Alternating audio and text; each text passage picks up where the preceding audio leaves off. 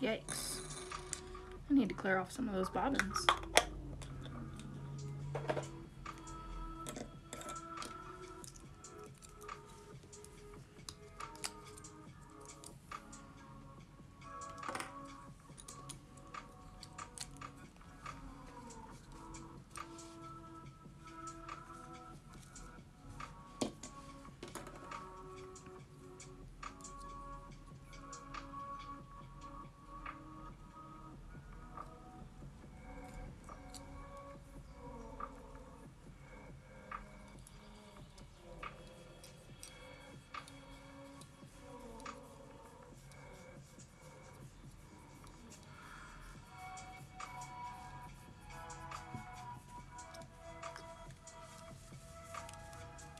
Hi, Sandra. How are you?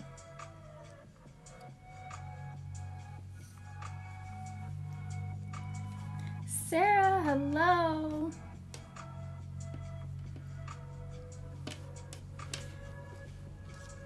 Making a mess. Let's go over there for a minute. I am doing okay today. I made Rice Krispie treats earlier, so that's pretty cool. Yeah, they were delicious. Ever since you started talking about marshmallow fluff last time, I've been wanting Rice Krispie treats, and I finally made some today. Cinnamon buns, yum. Hey, Sarah, you found the emotes. Hi, other Sarah. We have 2 Sarahs in here. Even spelled the same, it looks like.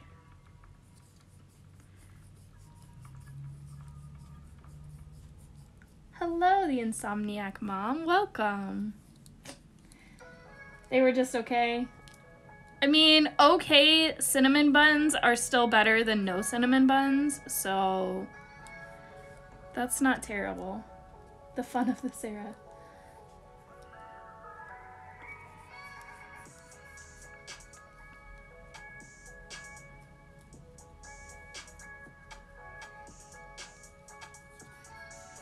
Yeah, so I did have a little bit of time to get a few emotes put up, so I'm glad to see that they're working. I have one that says Pocket Crafts, and then another one, I think I just did the little Motivated by Spite logo that I already had made up, and then there's a gummy bear. Yes, we were talking about bobbins being wound on the sewing machine. Did you try it? Did it work?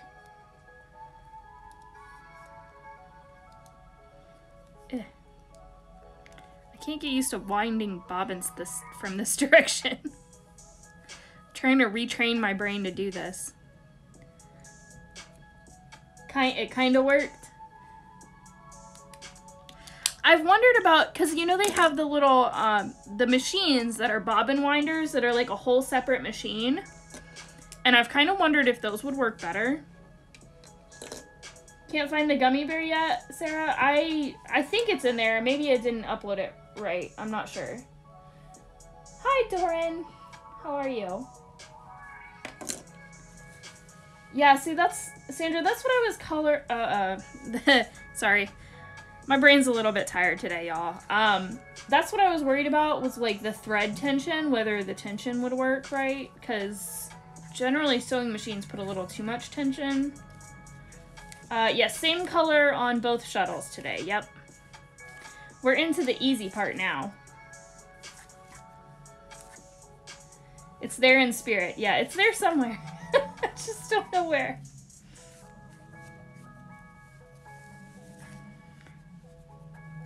I haven't really, like, I keep talking about how I need to sit down and figure out all the random things that work on Twitch, and I just have not had time. Didn't want to turn it. That's, yeah, I can see that.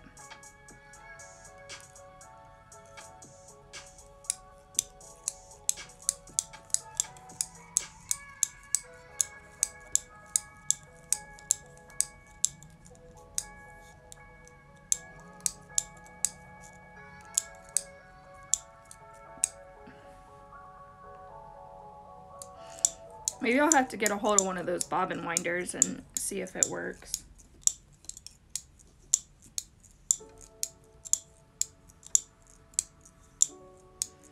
Oh, that's interesting.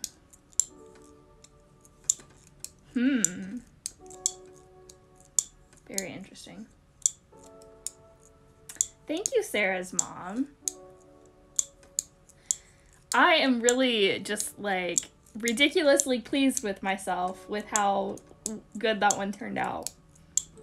Especially because partially through it, I was not very happy with it. Yeah, that is kind of surprising, Sandra, that it doesn't fit more or even the same amount. The Opulence collar is one that I just put up the TikTok for last night and then haven't really posted anywhere else. I posted reposted the TikTok to my Facebook page and to my Instagram, and I'll probably share pictures in the group. Yeah, it's the one I posted this morning. I'll share pictures in the group later. It sold like before I could even get it posted anywhere else. But that pattern, that design is gonna become a pattern for the Pattern Club. I'm thinking for April I may do that one. So be excited. Hi, Imrail. You made it. Just for a few minutes, I'm assuming. I know you said you had other stuff to do. But yeah, it's one that has a lot of beading and some different beading techniques that I've not used in the past. So I thought it would be fun to do for a pattern. Half an hour. All right, cool. Well, I'm glad that you decided to spend a little time with us today, at least, Imro. Excite, yes. Yes. Looks like Celtic knots. Yeah, I guess it kind of does. Now that you say that, I really hadn't looked at it that way, but yes.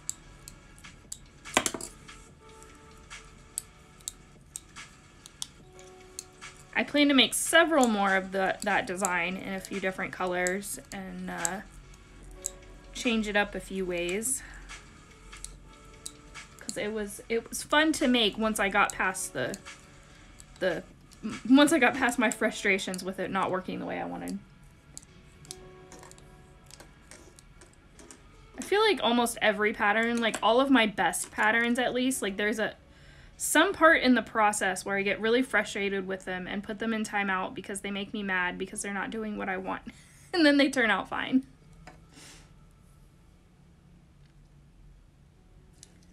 Okay. So I just went ahead, I had some extra, well, quite a bit of extra thread on my bobbin from the row 2 that we did last week, but I just went ahead and wound my 2 shuttles completely full CTM, continuous thread method anyways, because I know, I'm going to end up needing to refill this bobbin at some point, and this way I can start with no ends, and then when I need a refill, I can just pop this one in, and it'll be ready to go. Yeah, Sandra, the Trinity knot, yeah, I can see what you mean, with the 3 rings that meet together. Now that you pointed it out, I see it. Hi, Maywin, how are you?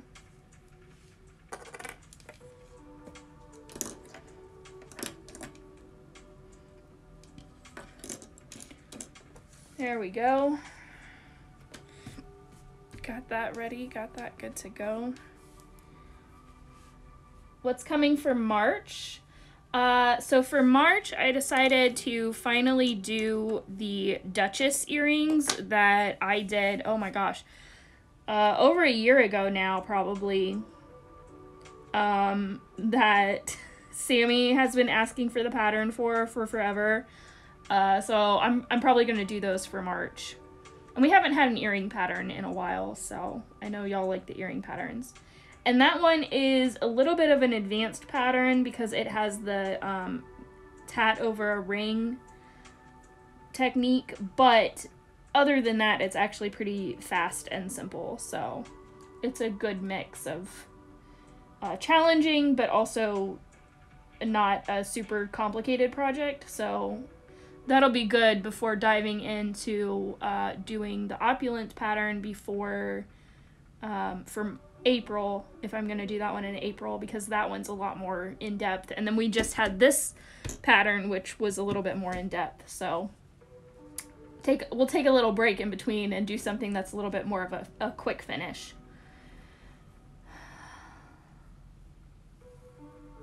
I mean, you don't have to do CTM, Sarah, if you don't want to. I just, I like to, and just because it's easier for me to weave my ends in as I go if I'm in the middle of a piece versus at the start. And I like, one of the reasons that I do my ends the way that I do is because I like to make sure that my thread, where my threads are woven in, are kind of staggered. So whenever possible, if I'm not weaving both shuttle threads in and starting new at the same time, I try to make sure that they're offset because it's a little bit stronger that way, if that makes sense. I'm gonna explain that a little bit better in the video I'm working on for the hiding ends, which is taking me far too long to edit, but it will be up eventually, I promise. Yeah, just like to have them not be in the same spot. I don't know. I get very particular about like considering long-term wear of my pieces, just because I do sell the things that I make. So like I feel like that should, like, it doesn't make a difference in the finished product right now, but it may make a difference, in 5 years. And so I try to keep that in mind.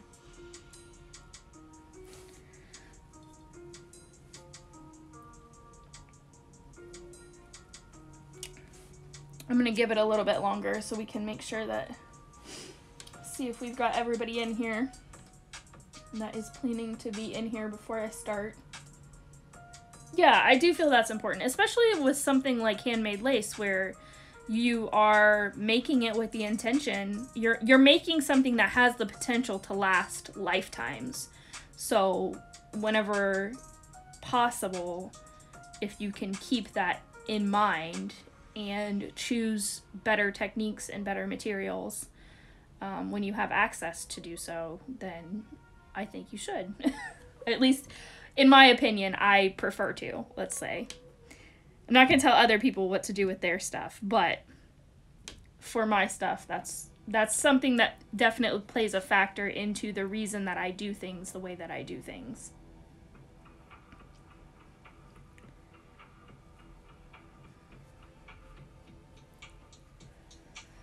Whew.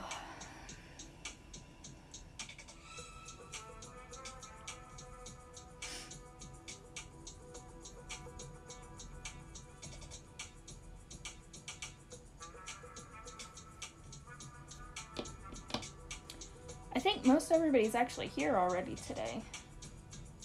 It really is kind of strange to think about things, or like consider how long things could actually last. We see pieces of fiber arts and, clothing and costuming in museums and stuff and think, wow, it's really neat that the stuff that they made lasted for, 100 or 200 years or longer. And we don't always think about the things that we are spending time making lasting that long. And I think part of that is because, fast fashion culture has permeated our society so much that even with our hand makes, we don't think beyond the immediate use. So I think it's a good practice to kind of just keep that in mind and think about it.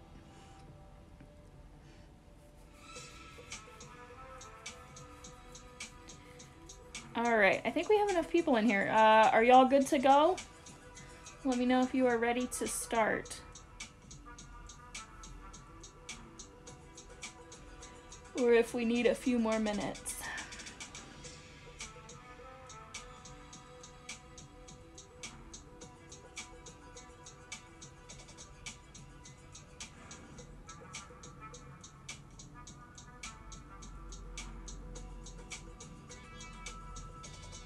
Almost. Okay. We'll give it a... We'll wait on you. That's no problem.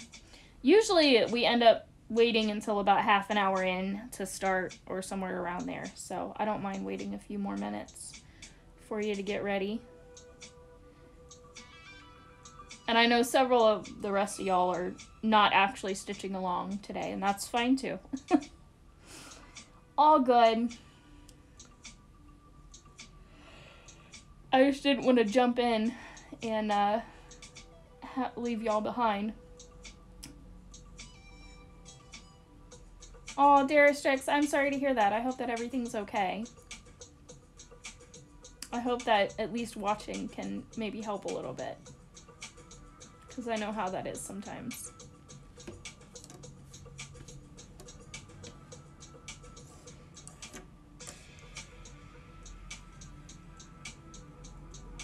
Oh.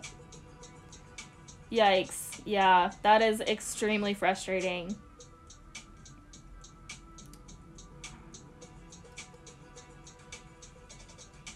Started on the second to last row.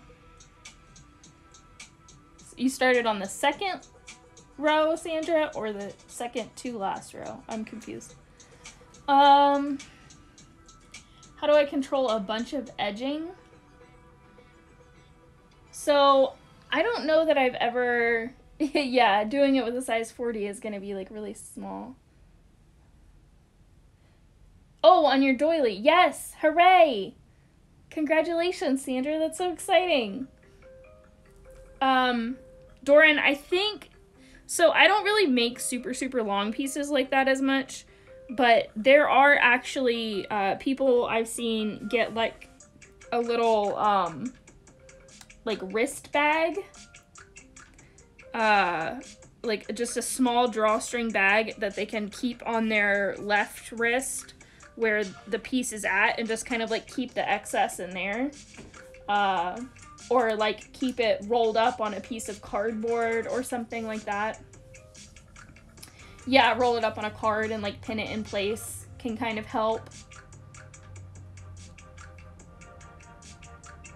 Just kind of depending on... Yeah, most of the things I've seen are kind of just, like, random things that people just grab whatever they have. But I have also seen some little, like, bags and, like, project keepers that were specifically designed for that. But in general, they're just, like, a little...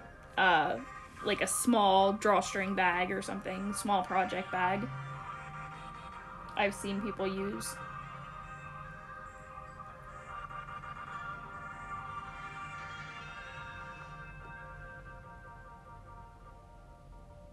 Yeah, I mean, tatting is not nearly as delicate as what we tend to think of it, but it could potentially get a little tangled up, yeah.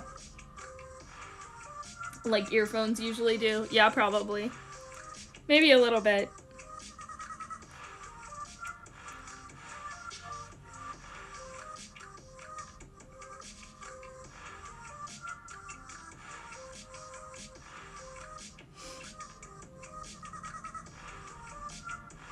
See, I think I have one piece that's long that I have worked on and off for like the past 3 years.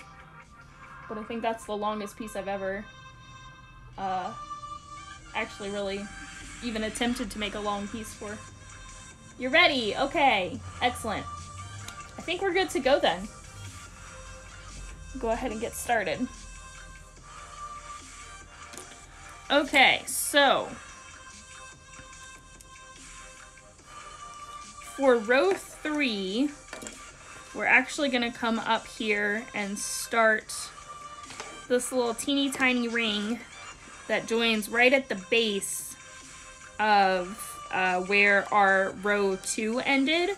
So if you were making this in one solid color, you could actually do this as a split ring. But with our color work, we need to go ahead and start anew.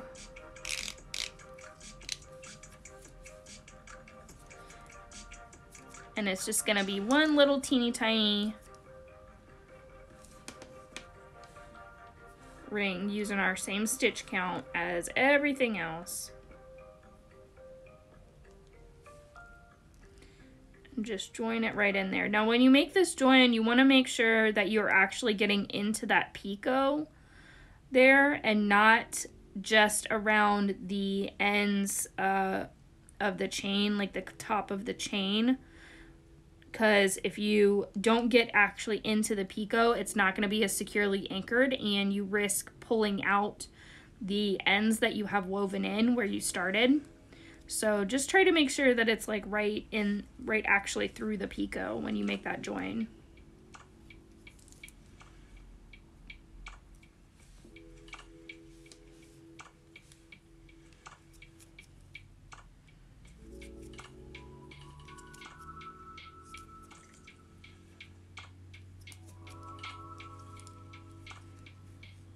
He's just a little teeny tiny buddy right here.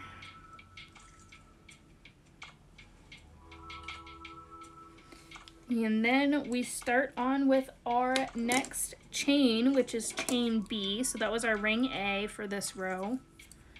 And then our chain B, and we're just continuing our pattern of 2 picot 2 through the whole thing here.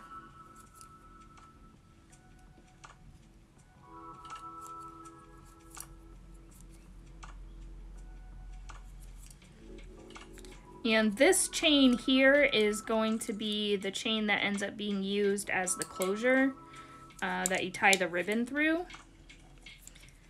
Not that it really makes a difference when you're making it, but just so you know. Split rings still intimidate you. I promise you that split rings are so much easier than it seems. It's hard to get the tension right so they'll close. I mean, realistically, they close the same way a regular ring does.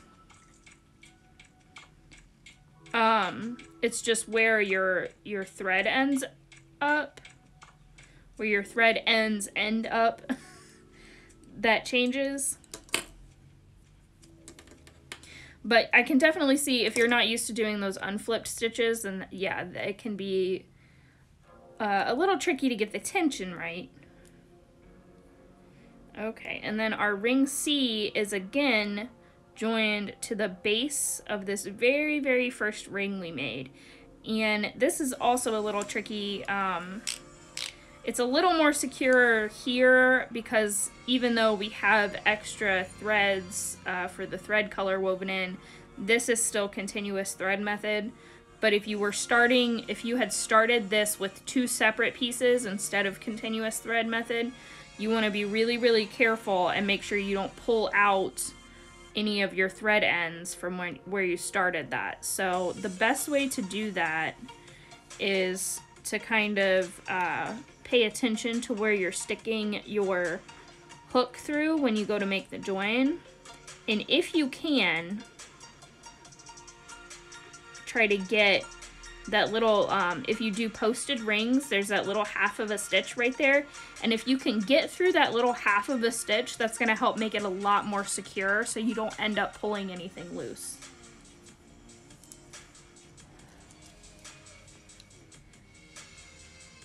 Yeah, remembering not to flip the stitches can be, it definitely is something to try to get your brain around sometimes. But like with the way that I do my chains and also the way that I teach, I try to get my students used to doing those unflipped stitches from the start, and I think that really does help.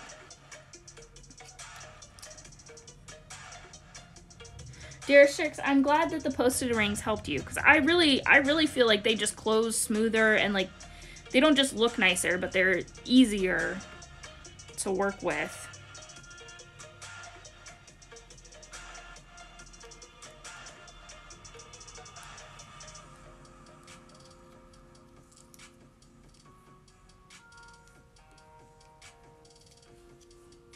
Yeah, Sandra, if you are somebody who naturally keeps a tight tension on everything, learning to loosen up can take a long time. And I know from personal experience, because I used to tat very, very tightly, to the point where me tatting with a size 10 would end up looking like most people's size 20, like with the size of the stitches, because I was pulling it so tight. Yeah, posted rings are the rings with the little half stitch at the end. Okay. So now I have my little ring A, chain B, and ring C, so I'm going to move on to my chain D.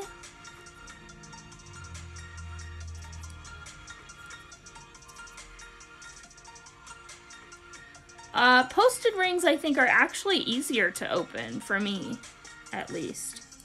But again, if you tat really tight, if your tension is really tight, it's going to be difficult to open a ring no matter what. Just because of how tight the stitches are pulled.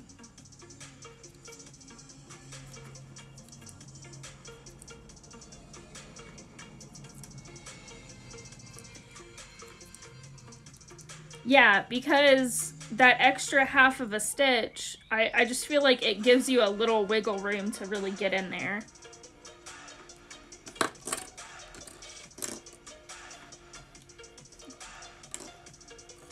Alright, so that was our chain D, and now I'm on to my ring E. And now we start to get a little bit fancier with our rings. So this one is going to have 2 picots and then the join.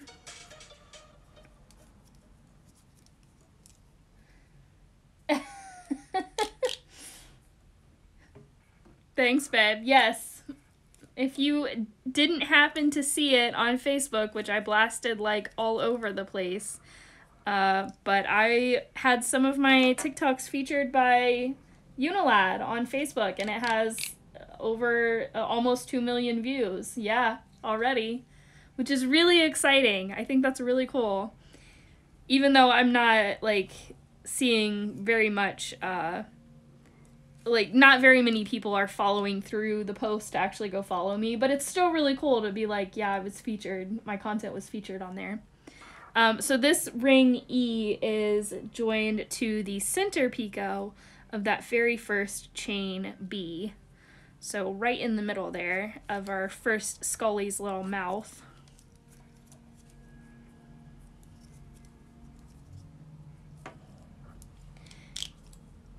Yeah, Sandra, I mean, I very much knew what I was getting into with the way that they do credit and stuff. And the fact that they do even credit is still really nice. So, like, I knew what to expect going into it. Okay, and then we're going to finish this ring out with 3 more picots.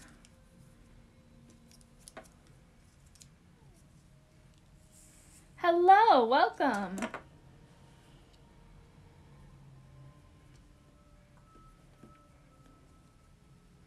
All right, so we are almost through the beginning start of this row that is more difficult, and then we will be into the repeating part, which is a lot more fun. So we're gonna move on to chain F and make our 3 picots.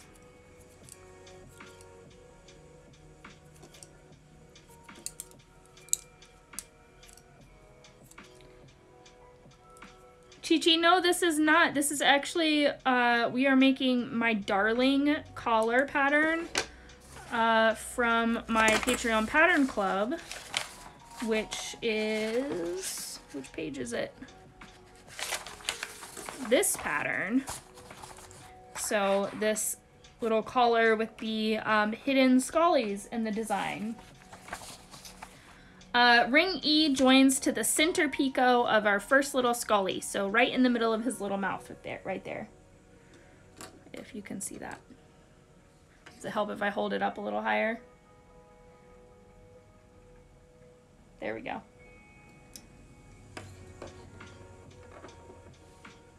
Yeah, so this is one that I had worked on a couple of different TikTok lives and ended up making the pattern club pattern for this month, for February.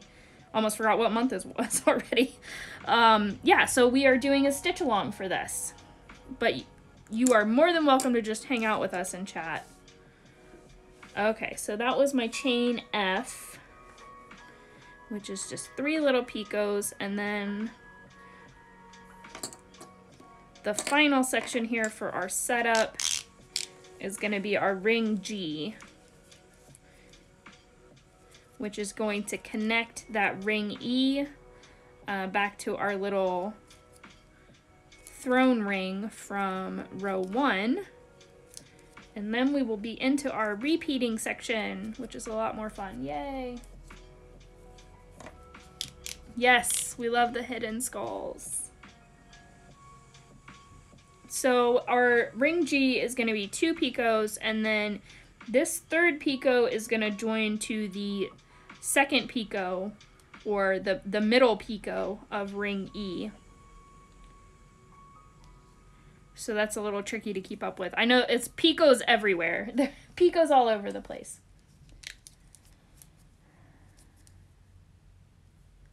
Chi-Chi, yes, there's 2 different pattern levels. There's the $3 pattern level, which is basically all of the patterns that coincide with the lessons.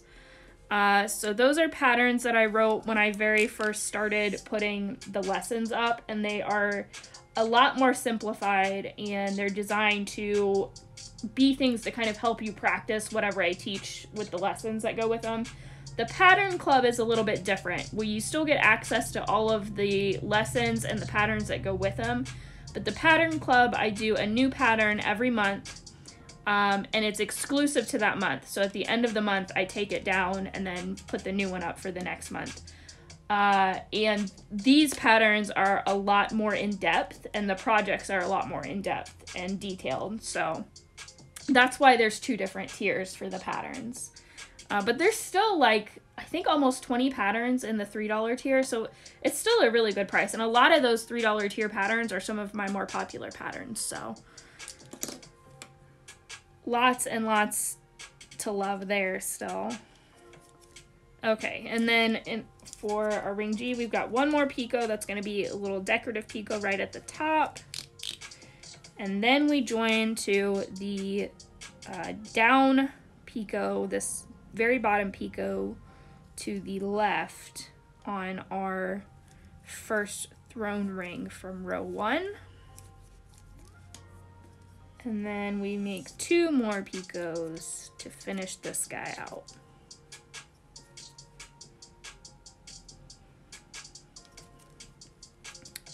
Yeah, totally understand that. And if there's ever a pattern that was part of the Pattern Club that you really wanted that pattern, you can always sign up for just that month and then like cancel or change your subscription at that point. Or the Pattern Club patterns are always posted to my shop as individual PDFs to purchase the month after they premiere on the Patreon.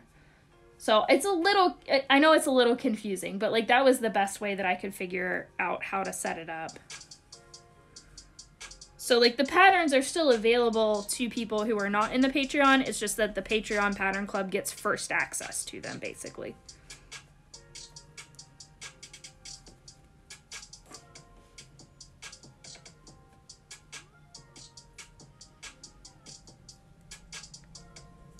Alright, and I always have trouble with these larger rings.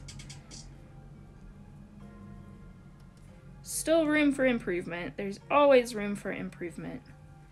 So now we are into our chain H. Yeah, the Patreon, the Pattern Club is $12 a month. And then the patterns that are from the Pattern Club, when they get posted to my shop, they range in price usually between $12 and $20. So with the Pattern Club, you still get a better deal because not only do you get first access and you get access to all of the lessons, but you also get one standard price on the patterns versus they may be posted at a little bit of a higher price when they go in the shop. But I also know that like not everyone can do a monthly subscription or wants to do a monthly subscription, so chain H is actually going to start our repeat. And this one is going to be 5 picots, and it's going to be our longer chain.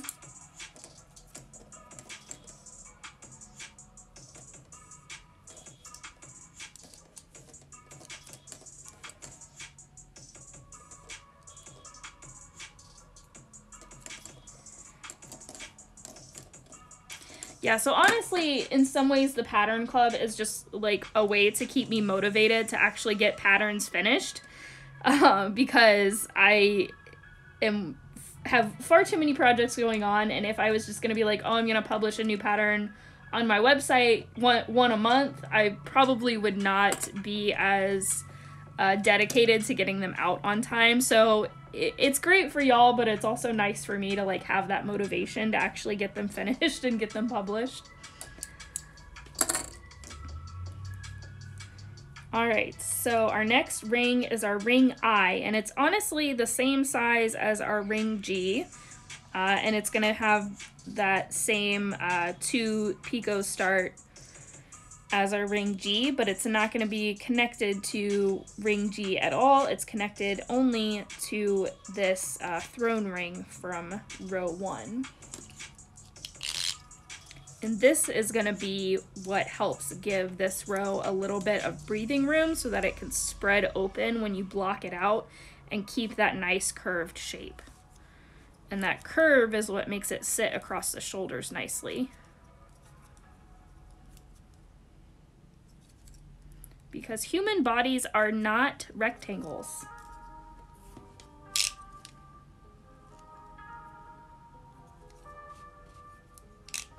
So we've got our 2 picot, and then we join to our throne ring on the opposite side. So we've got our ring G joined over here, and our ring I joined over here. So this throne ring is what connects these two. They're not connected to each other. And then we're going to complete 4 more picots.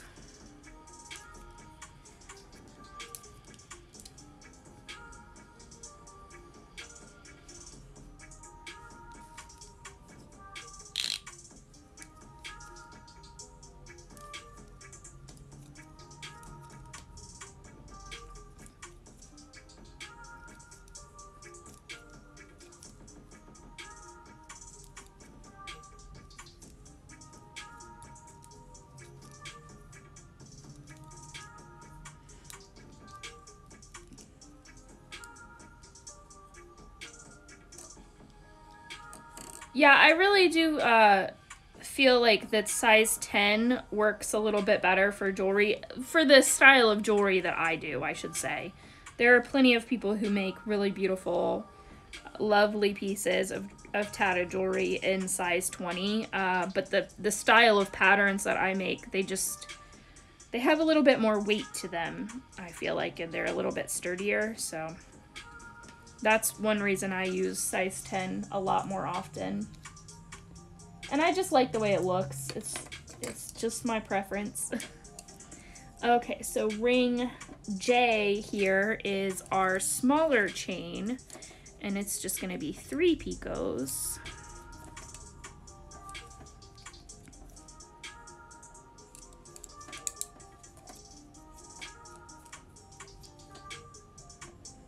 Yeah, Sandra makes a lot of my patterns in a size 20, so a lot of them can be adapted for smaller sizes of thread. So it's not impossible, it's just, that's not what I use the most.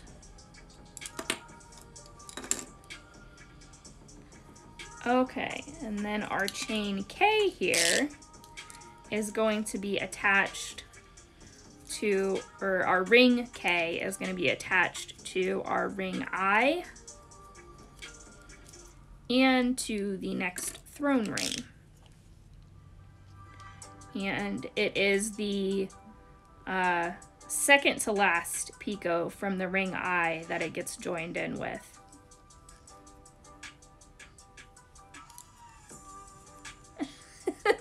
Yeah, Sandra, I feel like you're just a professional, like, pattern collector at this point. There's a couple of y'all that are like that, and that's perfectly fine. I love it. I appreciate it.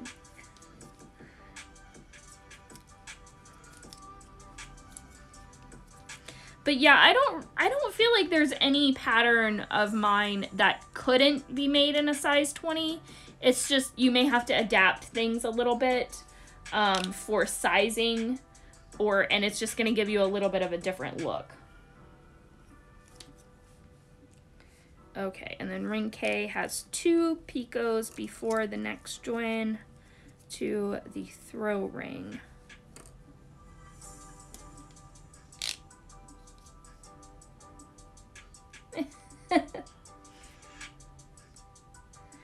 And again, joining to the bottom picot on the left. And then 2 picots to finish.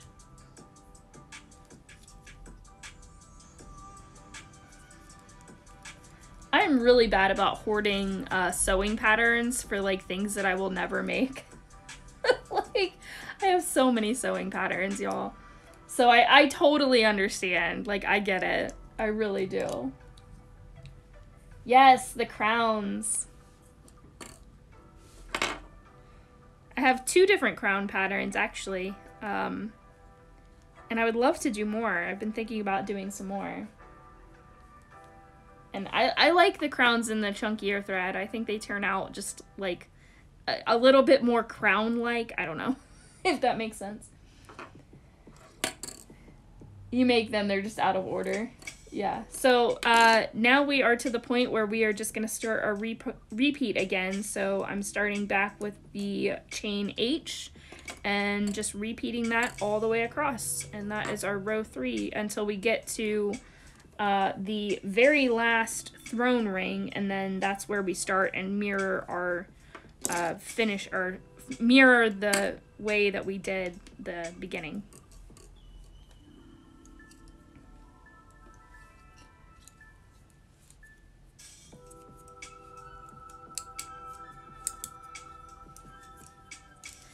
Yeah, Sarah, that last row on the sovereign pattern can be a little tricky if you don't have the tension right, because mine kind of pulled in a little bit too, but when I tried making it looser and like adding a few stitches to the repeats, it went too much the opposite direction. So I opted to have it pull in a little bit more, because then when you block it out, it will stretch out, versus if it's a little bit too far out to begin with, it's harder to like block it inwards.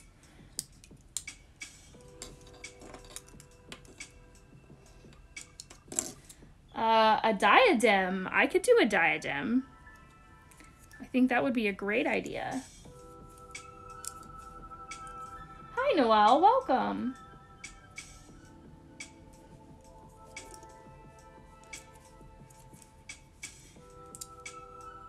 Yeah, actually, the first attempt I made with the sovereign pattern with finishing the bottom rows, I did it a little bit differently, and it ended up splaying out so much that it would be perfect to put on like a bell sleeve. So I saved that piece for future reference to maybe do something with it in the future. We'll see.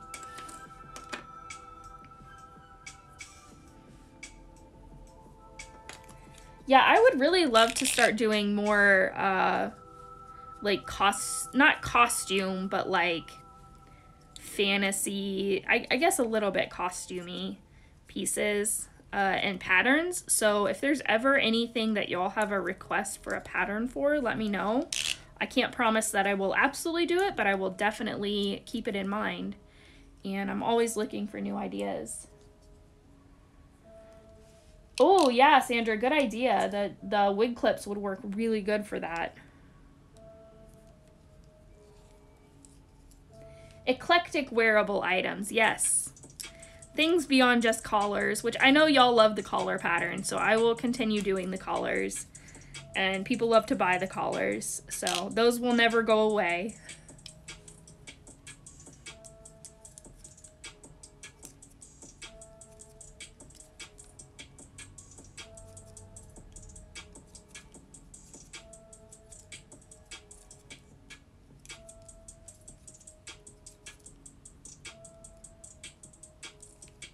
Yeah, Sandra, you know that we have the same haircut, so same.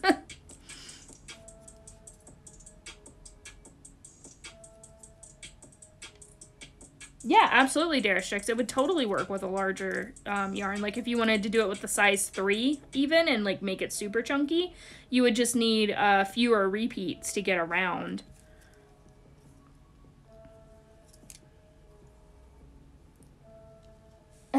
Something silly like tissue box.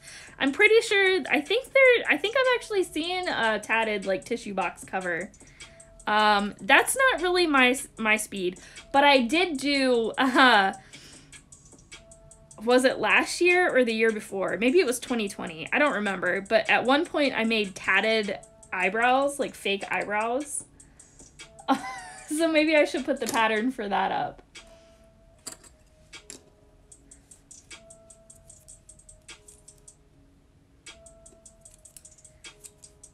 Like a little tatted purse or something.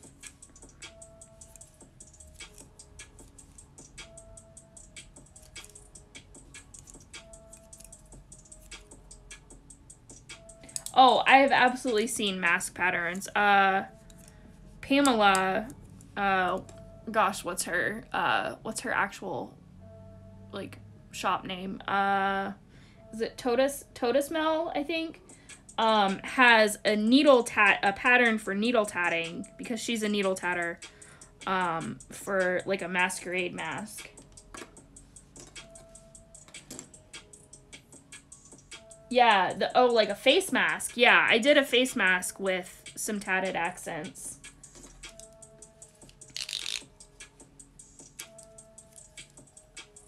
Oh, that would be cool. Yeah.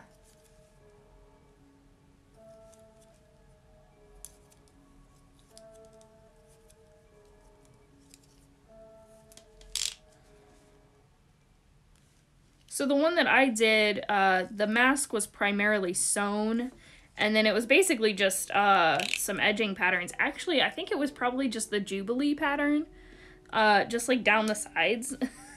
So, like, that was really pretty simple. But like to do the full thing, that would take some engineering. I'd have to. Yeah, the one with the spikes. Yep.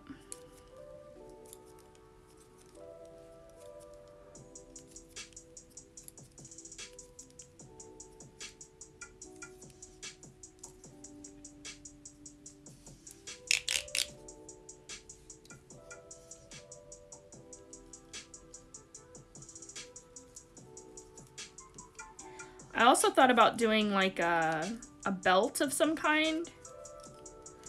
Like just like a decorative belt. Maybe like a corset belt.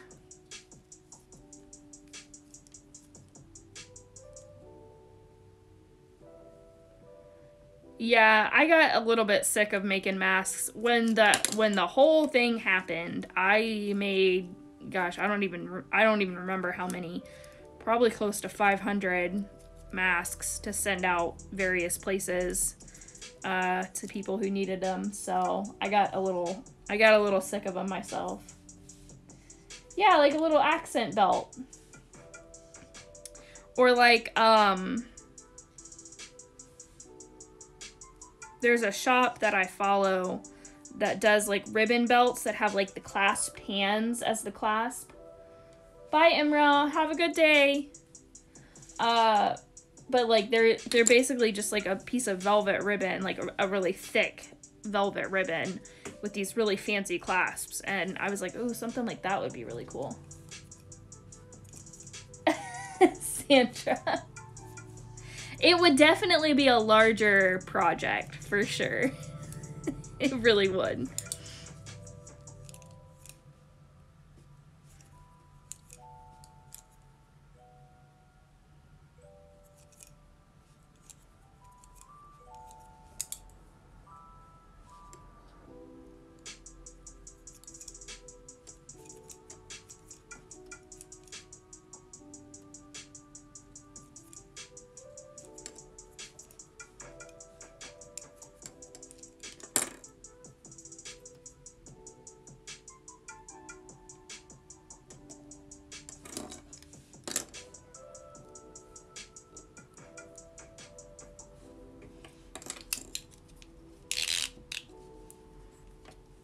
I also have some ideas for like harnesses, like tatted lace body harnesses that I think would be really cool.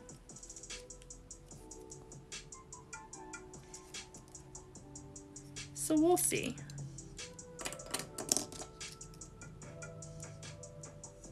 Yeah, ooh. I know.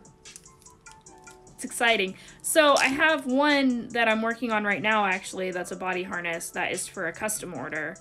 But then, of course, working on that gave me like a bunch of ideas for other different ways to do it. So like now I want to try a couple different styles.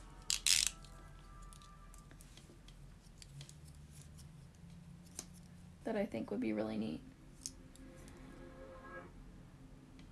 Yeah, so like if I was gonna do a pattern for like a tatted corset, see, corset belt and corset are not really the same thing, because a corset belt generally is not as difficult on the sizing, I should say, to like make. So like it would just be like corset belt referring to having like lacing in the front or something, not like an actual corset that's gonna cinch your waist in.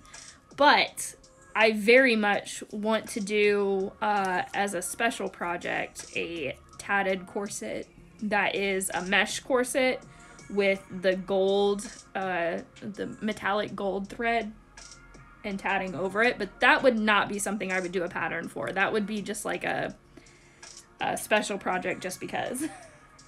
Yeah, it would be really cool. Yeah.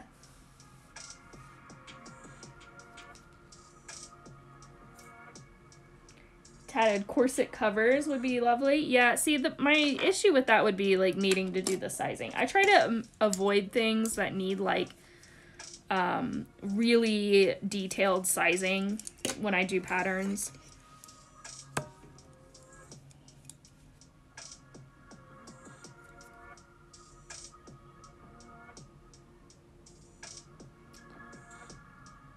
Ooh, a tatted piece in the middle of like a, yeah, like the strappy harness bralettes. Yeah, that would be cool.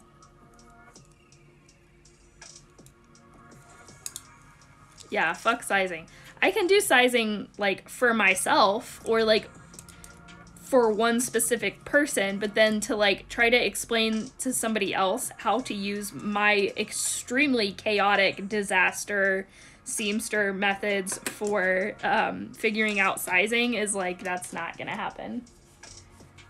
Of course you bought the pattern. I have a pattern, a similar pattern from House Morgan patterns for a bralette with the strappy pieces. I don't know if she ever released that one, to be honest, because it's my friend Yvonne. So I did pattern testing for her for several things, and then life things happened, so she hasn't been doing patterns as much, but she has some really great patterns up.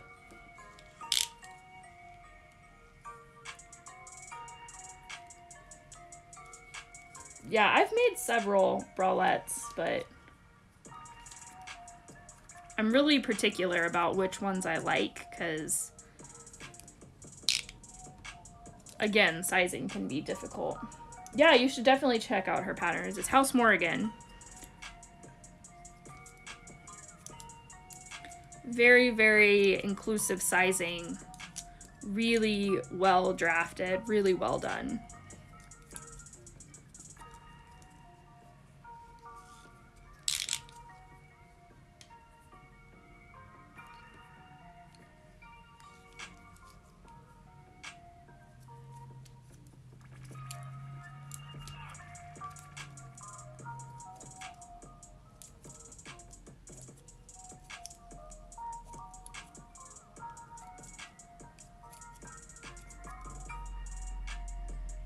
Oh, wait. Oh, wait.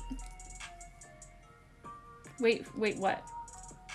Yeah, I probably did post pics when I tested that one. It's been a while ago now. But yeah, I would have definitely posted pictures somewhere at some point for something when I tested. I've tested a few for her. A few different ones.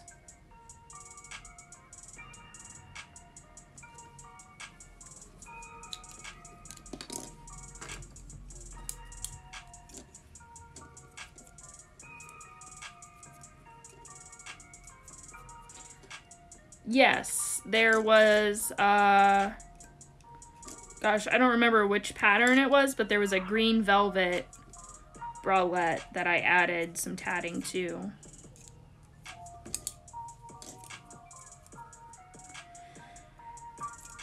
A long time ago. That I would probably do extremely differently now.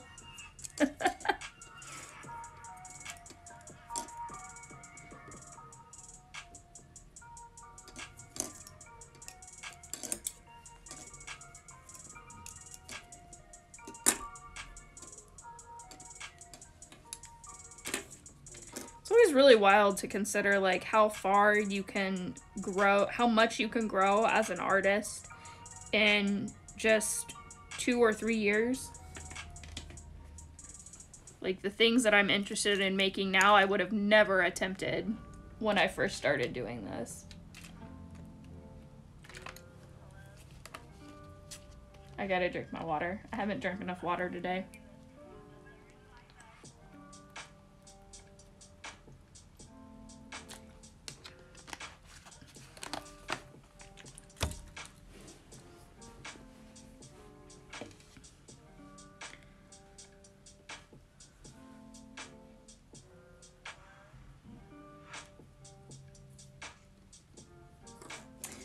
Yeah, the harness one I did. That's right. Yeah, the harness pattern I added. That's what I did. I did that and then made the pattern, and it's bauble. It's the bauble pattern. We should do a throwback post in the group. That's like a really good... That's a really good idea, Darastrix. I really like that idea. Somebody remind me to actually do that. I think that would be awesome. Especially because we've had a lot of new people join the group lately, which is awesome. I'm really excited about that. So and a lot of people who are really new to tatting. So I think it'd be really great to show like progress over the years of like when you first started versus where you're at now, to just like encourage people. I really wish that I still had like my first tatted piece, just to show y'all like how awful it was.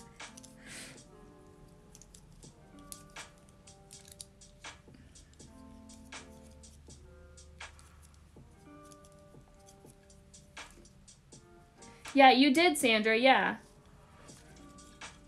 And I don't know why I didn't think of doing a thread like that, but we should.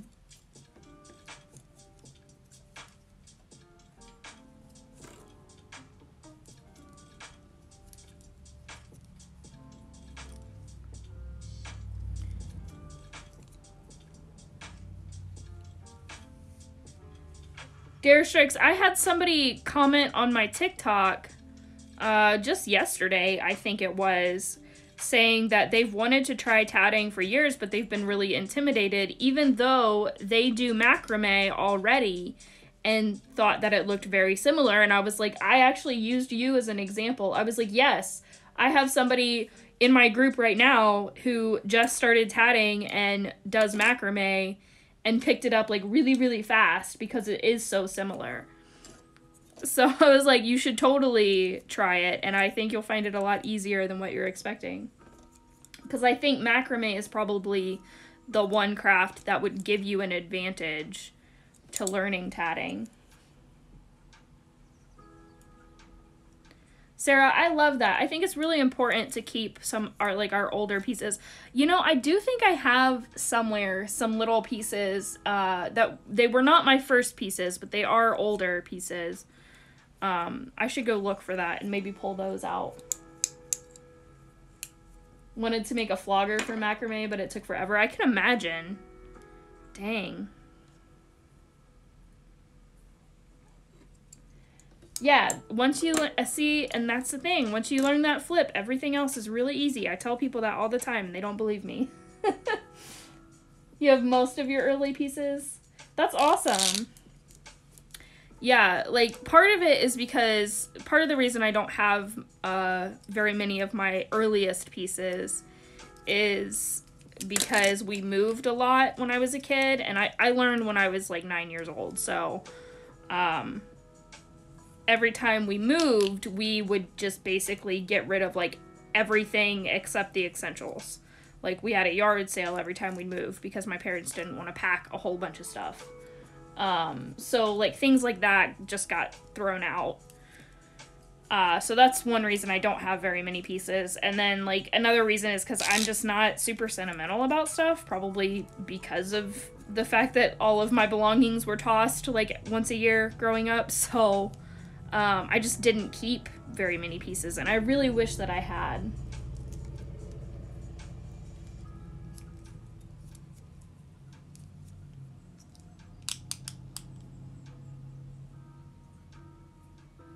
Yeah, Noelle, I feel like also being around people who are positive and encouraging and just, like, very supportive helps your mindset in a way that makes it easier to see your progress even over a short amount of time.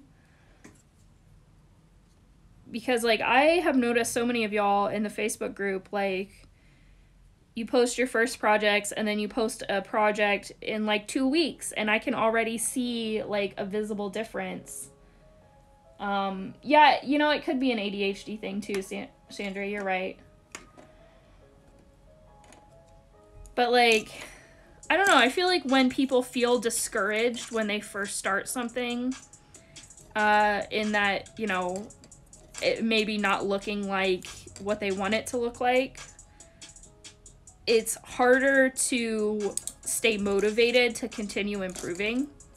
And that's where one thing that I think our group is really great about is, like, encouraging people and just being really uplifting.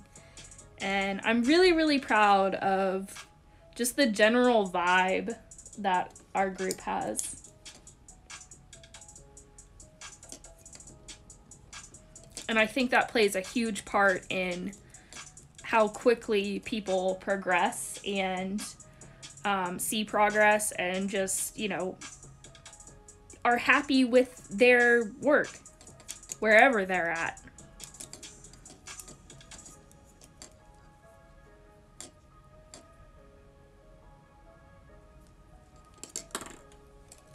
Maybe that's just me being a little sentimental about that, but, you know, I'm not sentimental about things, but...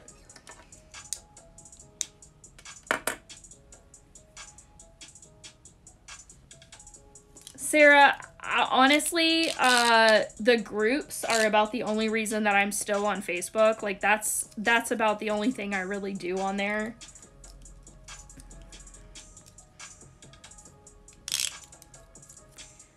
But our group has definitely picked up in, like, engagement over the past 6 months or so, which is really awesome.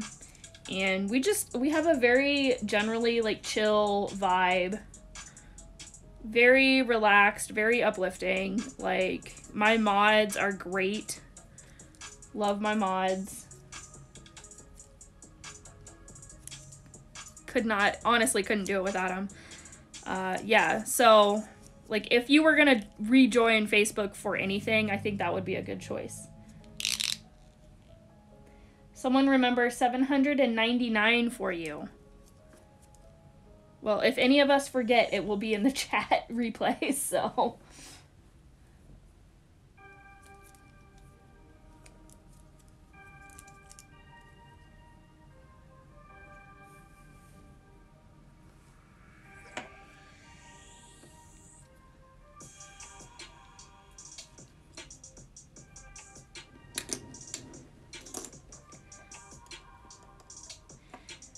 Yeah, and I think having, like, small, like you said, small pieces help not to get discouraged, too. I'm sure Sandra can tell you all about the frustrations of working on larger projects. I think you started that doily, what, like 2 years ago? But you're getting so close.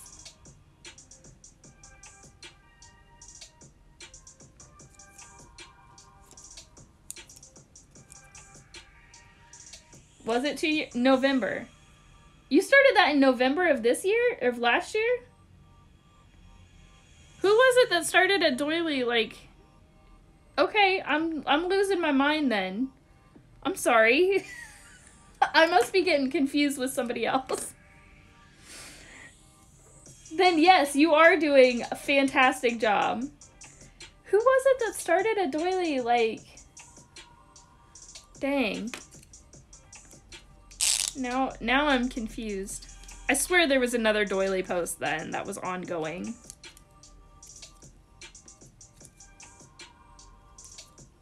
Because there was someone who I thought who had started...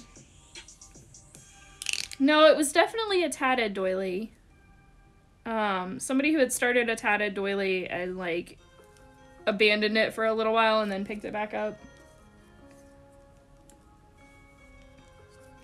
Not including me, because y'all know I have... Yeah, Chi-Chi, I think it was somebody specifically in the group. Maybe I'm just, like, completely imagining things, which is entirely possible. I do that sometimes.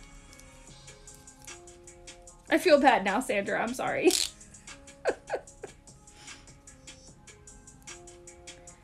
But look at how far you've come.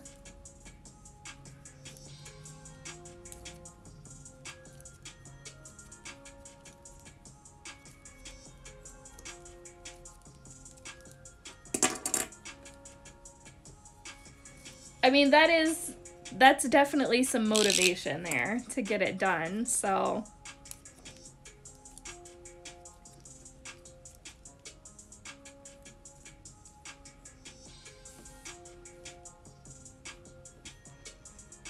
I don't know how many doilies I've started, like, in the round patterns I've started and then never finished. I've never finished a single one, I don't think. I mean, technically I could call them finished, because they're all my own patterns, but, you know. Is to tell the person so you can't get out of it? Yeah, that's one way to do it.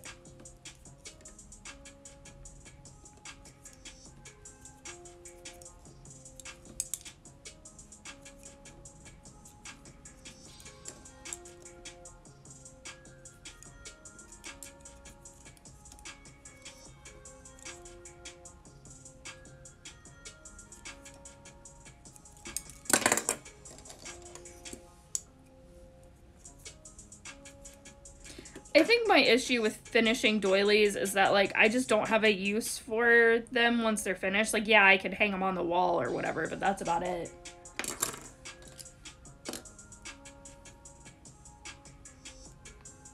Yeah, I feel that. I feel that. But then at the same time, I'm like, you know, I don't want to do, like, a doily or, like, a really long piece of edging or any of these other, like, really big projects because I know I'll lose focus, but then at the same time, like, I really want to make a tatted dress, like a whole dress.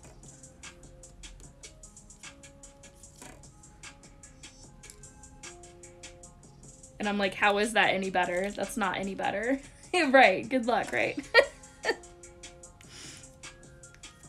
Oh, and not like a cute little, like, sundress, like, thigh length or knee length or anything easy. No.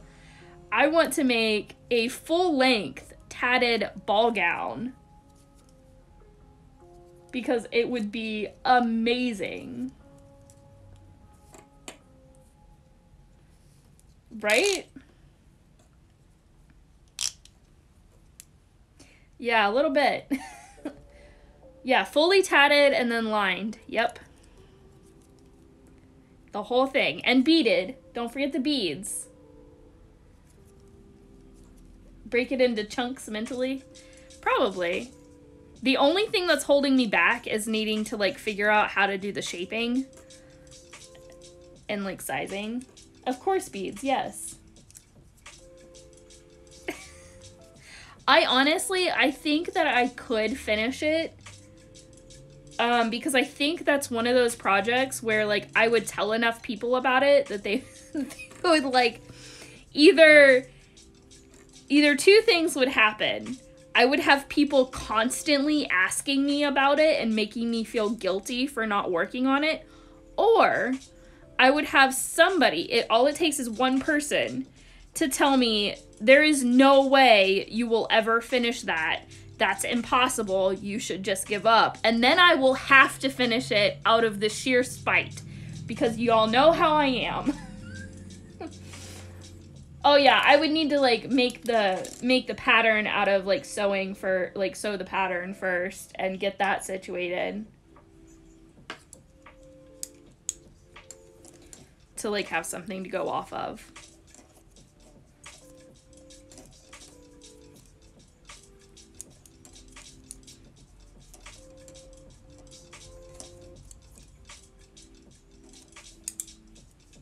I mean, spite is like my sole purpose for living, so like that's all it would take, is just the one person.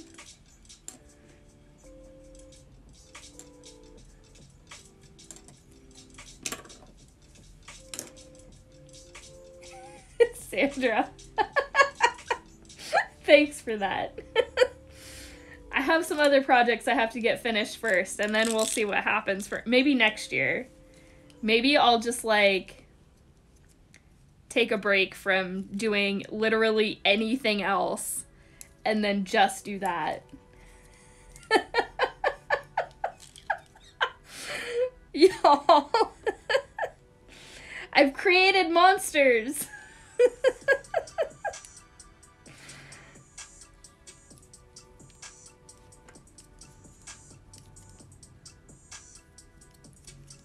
Because I was trying to decide even, like, what color I would do. Because, like, obviously, I want to do black. Like, obviously. I did tell you to tell me. Get it into a museum and demand royalties. I mean, hey, listen. If I actually finished, like, a whole ass dress, I think it would deserve to be in a museum.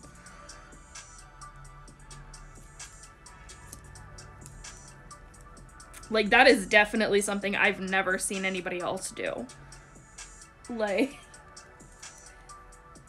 black. See, that was the other thing. I was like, but I could do, like, the underlining in black and then do, like, a silver or something on top, or purple or red or whatever. Then I was like, but what if I did an ombre dye on the underlining with, like, the black tatting on top? Because y'all know that I love my ombre dyes.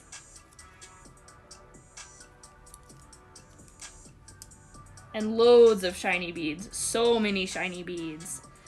Like, I would need to buy an entire truckload of beads to finish this.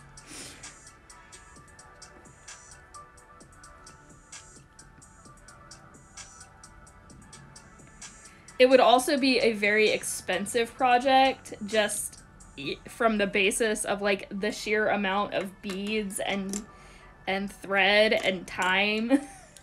Like, oof, I can't even imagine. But I also kind of wonder, I'm like, you know, ooh, navy to sky blue with the black tatting. Ooh, that would be gorgeous. Like, sometimes I wonder, I'm like, you know, if I really just like set aside 3 months to work on it, could I really finish it? Lisbeth dyes extremely well. I have done it several times. Yeah, I could do white tatting. See, that's the thing, is that was kind of my plan. I was like, I could just get the Lisbeth cones and then dye it afterwards.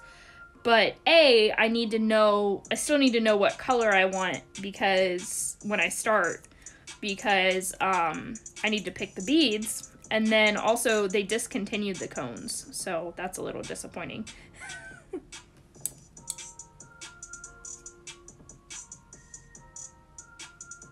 Oh, yeah, that's another problem too. You're right. They do have different dye lots, so I would have to potentially worry about dye lots if I did a color, whereas the black is pretty much black always. So, like, doing the black tatting, I would have a better chance of not having, like, weird dye lots in between.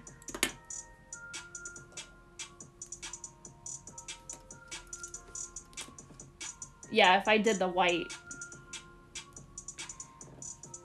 it would be similar too.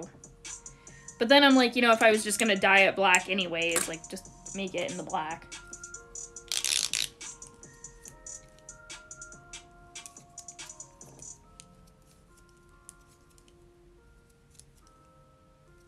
And y'all got me talking about it, and now I want to do it. Son of a bitch. Ooh, a red ombre. Oof. Yeah, if I was, like, really conscious of the dye lots and, like, planned it out ahead of time, I could make it work. I also, like, the way I had planned to do it was to do motifs. So, like, rounds that fit together, rather than trying to do, like, rows.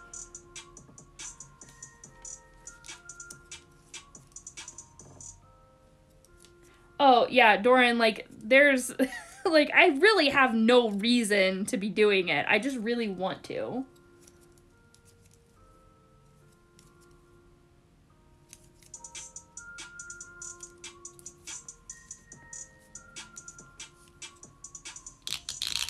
Yeah, like, lots and lots of little motifs. I think that would make it a little bit easier to, like, stick to doing it, too, because then you don't have, like, each round takes forever to finish. The reason is that it would look fabulous. Yes, exactly. Maybe I should start smaller and do, like, a shirt or something and just see how it goes. Y'all know that's not gonna happen. I'm gonna jump right into the whole project head first.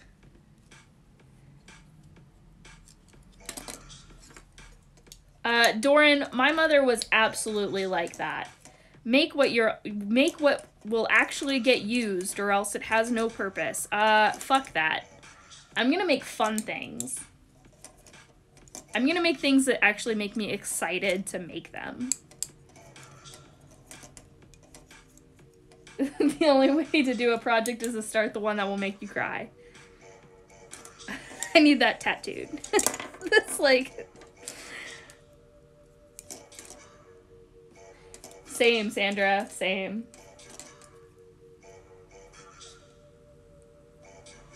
And also, now all of y'all have been telling me that I can't do it, so now I have to do it. But you know what would really, like, the part that would make me cry is if I actually did it and got it done and then posted it and, like, nobody saw it and it, like, completely flopped and, like, nobody cared. Like, I would cry so hard. Because, like, that's kind of what happened with the Witchlore project. Like, not really, but a little bit. Like, it didn't get the amount of attention that I hoped it would get. So, like, it was kind of like, wah, wah. Like...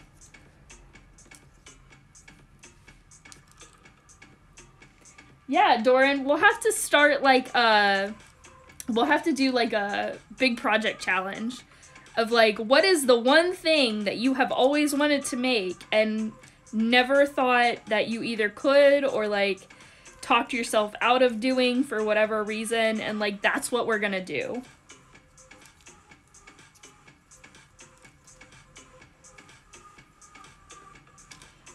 Yeah, like, Sandra, it got some attention. Like, it did pretty good, but, like, not... It was like, I wanted it to go viral, and it didn't. And I was like, aw. See? You're halfway there. You even did a mock-up. Perfect.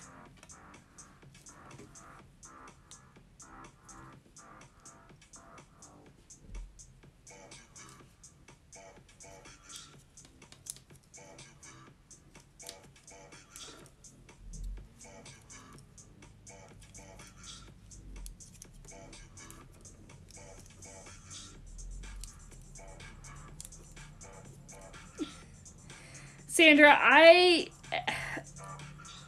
spent too much time as a seamster sewing clothes to be able to have that mindset, because no, we we make mock-ups. Oh, the outer fabric was a disappointment. That's, I understand that. That can, like, totally kill a project.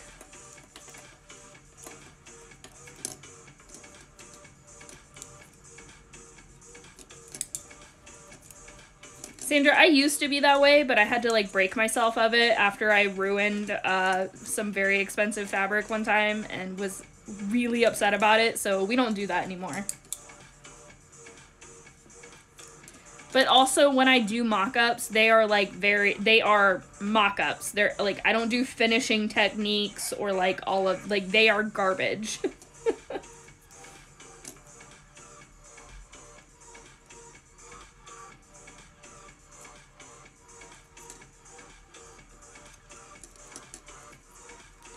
The worst is that,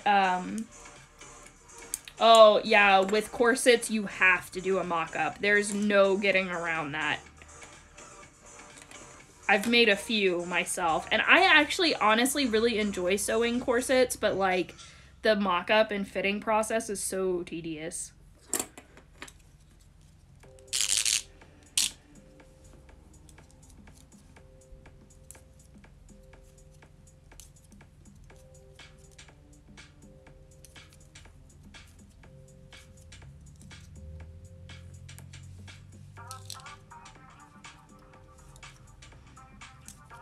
Cotil is really interesting to sew, because even on my machine, which, you know, I have a vintage machine, so, like, it'll sew through tin metal. It's, like, it'll chew right through it, but it still, like, sounded like I was sewing through cardboard. Like, it's so weird. But once I got past that part and, like, just the general stiffness of it, it's okay. I think it might be more, like, I'm used to sewing with leather and stiffer canvases and, like, heavier materials because of where I used to work. So I think that helped a little bit. And, like, the boning was super easy, but I use synthetic whalebone, which I actually like better than the steel boning. So that also helps.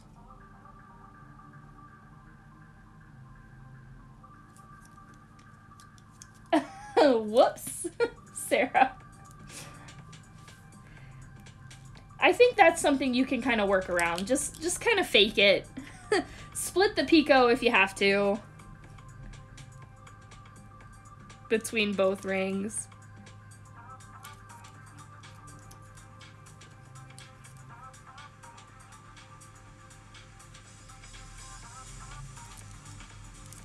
Yeah, Sandra, I think it took me about, like, a year from, like, buying the supplies and, like, planning and, like, reading all of the posts and blogs and how-tos and Facebook groups and all of that before I actually made my first one. And I ended up making my first one in, like, 3 days because we were going to a wedding and all of my formal clothes were very feminine, and I was not feeling very feminine at all that weekend, and I was like, no, this is not gonna work. So I sewed a whole corset in, like, 3 days for a wedding. And it actually turned out pretty good. It was not terrible. Like, there's definitely mistakes in it, but I'm still really proud of it. I still wear it sometimes, actually. How much did I sleep? Not very much that weekend.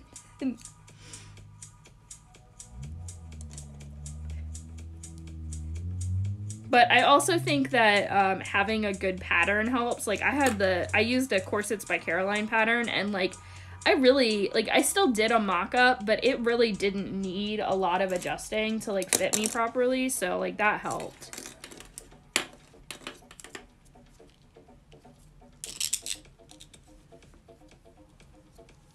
But I definitely had to do some funky things at the end, because I messed up a few pieces and, like, had to fix it real quick.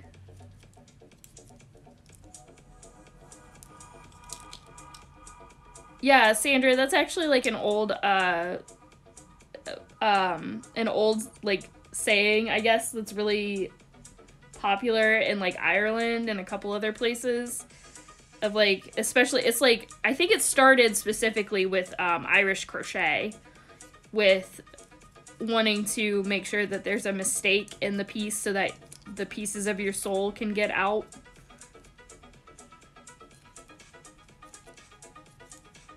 I've always kind of liked that idea.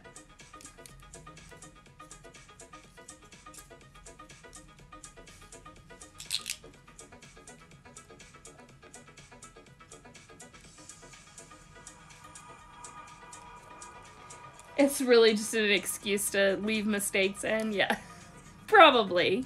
There's probably some truth to that.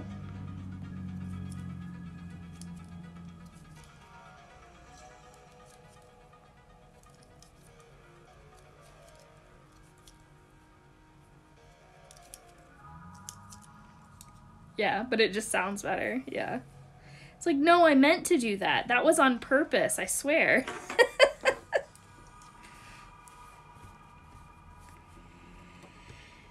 Almost halfway.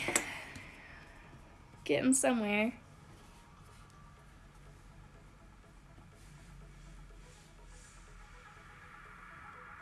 Happy little accidents. Yes, totally meant to trip and fall up the stairs. I have absolutely no idea what you mean by that. I would never do such a thing. Not me, that wakes up with mystery bruises almost every day.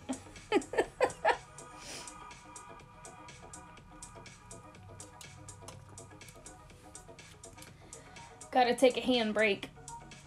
My wrist hurts today, y'all. This weather is killing me. It added drama.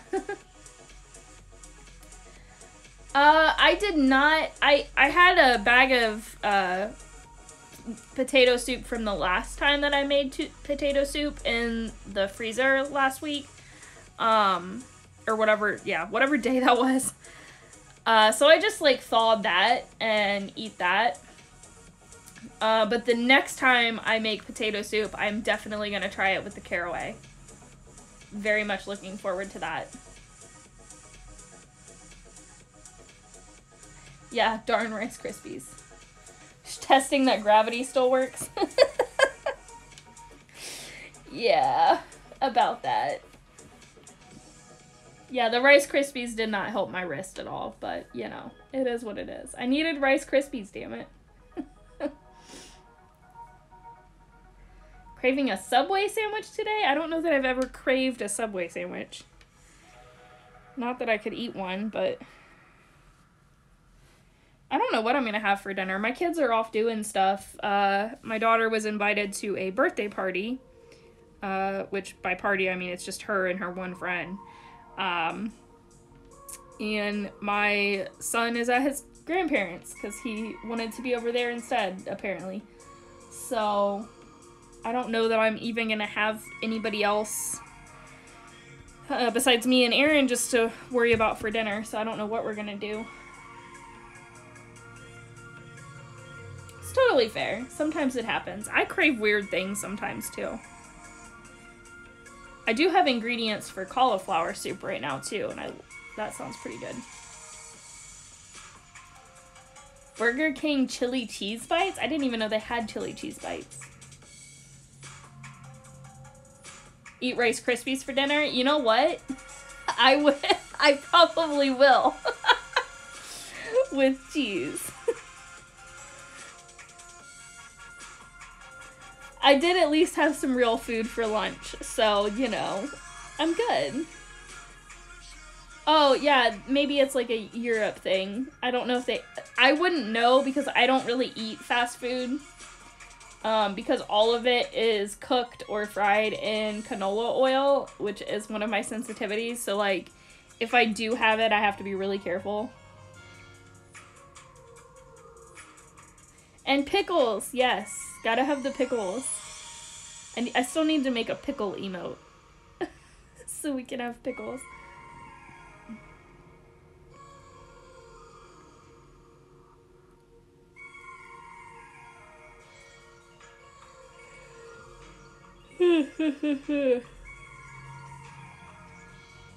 Polish dogs. What's a Polish dog? I don't know what that is.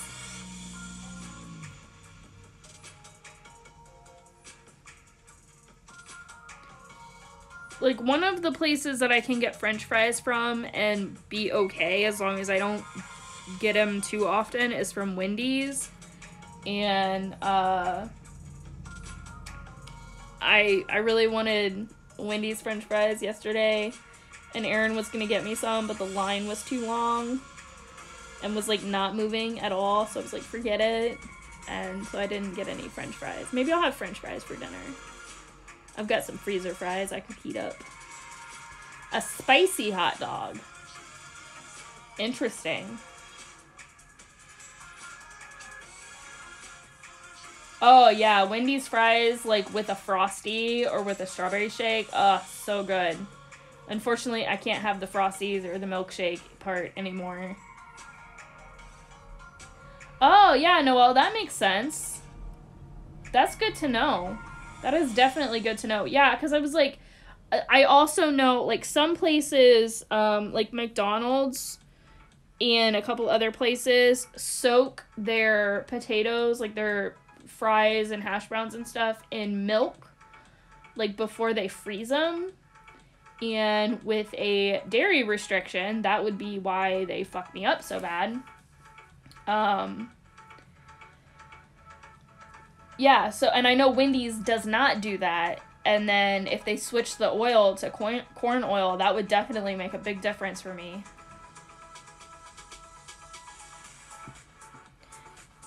And yeah, it's really frustrating because most places it's vegetable oil that they use. And if you ask them, they'll say vegetable oil. Well, vegetable oil is not really specific. It could have canola oil in it, or it could not. And most of the time, like, they don't even know. So, if it's vegetable oil or canola oil, I can't have it. Oh, the corn took it away from you. I'm sorry.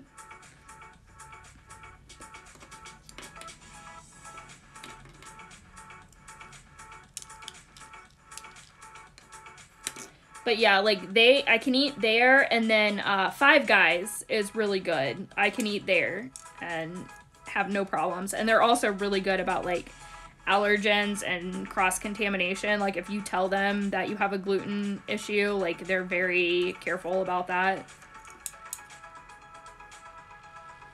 So, like, those are two fast food places that are about the only places I can eat. Polish sausages are smoked and then with spices. Oh, that does sound pretty good.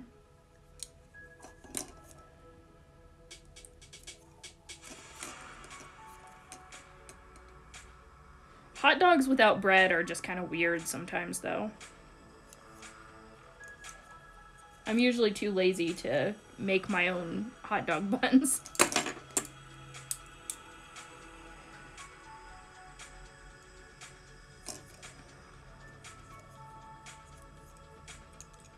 Oh no, Max!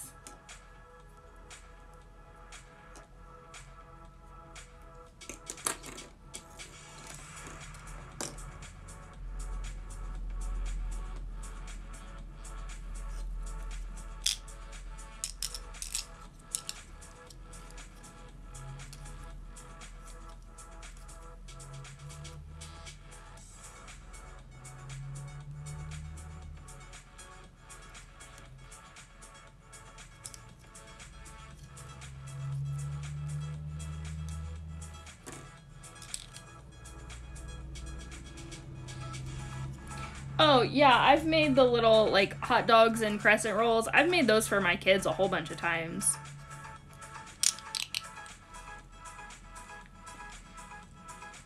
I could probably do my, like, cheater puff pastry recipe and try them like that.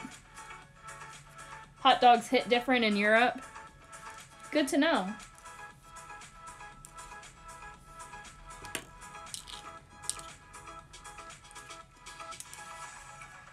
If I ever have the opportunity to try one, I will do so. Sausage rolls, yeah.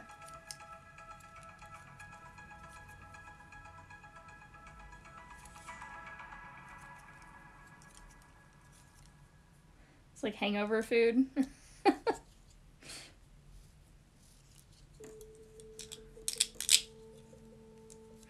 I try to avoid hangovers, but comfort food is still good sometimes.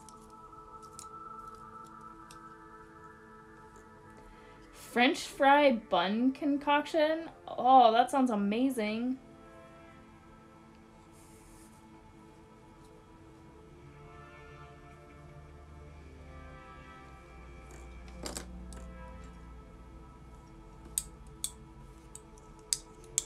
Sandra.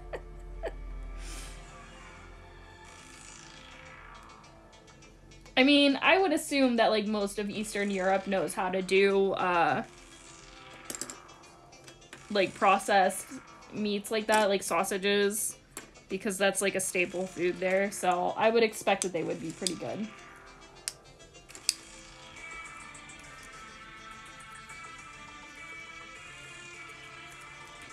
So, Noelle, are they like potato based or like actually French fries somehow?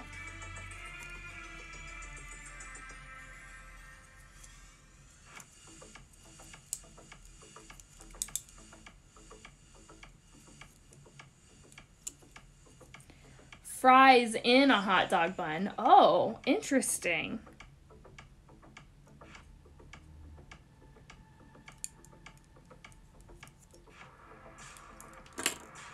With cheese and sauces, and maybe a sausage.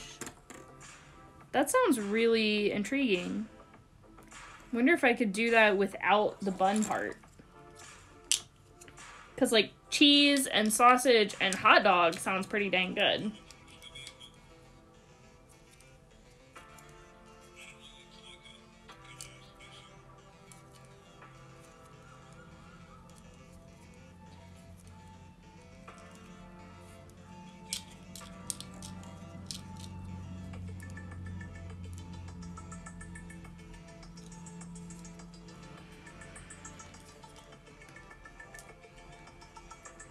Now I'm hungry. I swear y'all bring up food just to make sure that I eat, don't you? Like, that's your whole goal. I know what's going on.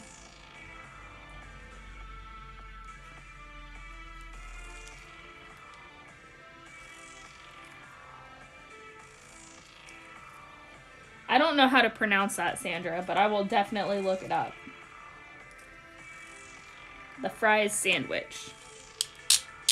I mean, you really can't go wrong if it has potatoes. Okay.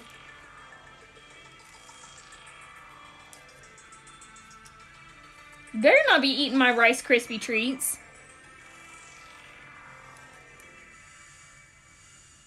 You make your own Rice Krispie treats.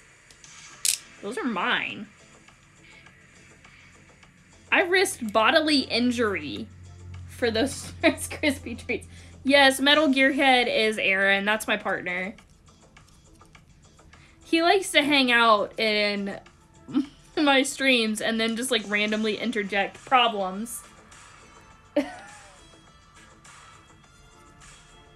Making pies, yum.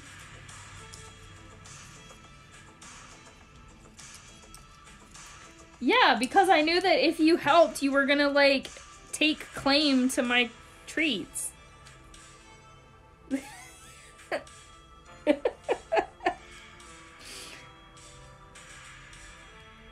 We're having Rice Krispie treats for dinner.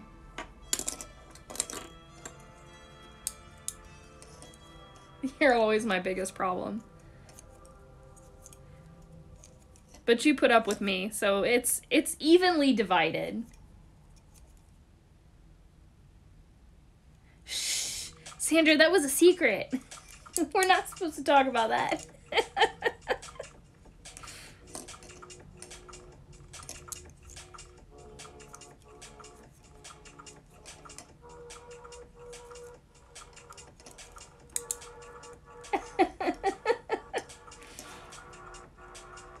We've been like this, like, since we first started dating. Like, I don't know how it got started, but, like, a lot of times if we're out in public together, like, people assume that, like, we hate each other and, like, don't get along. Because we're kind of mean to each other. But, like, it's mutual and it's consensual. That's the important part.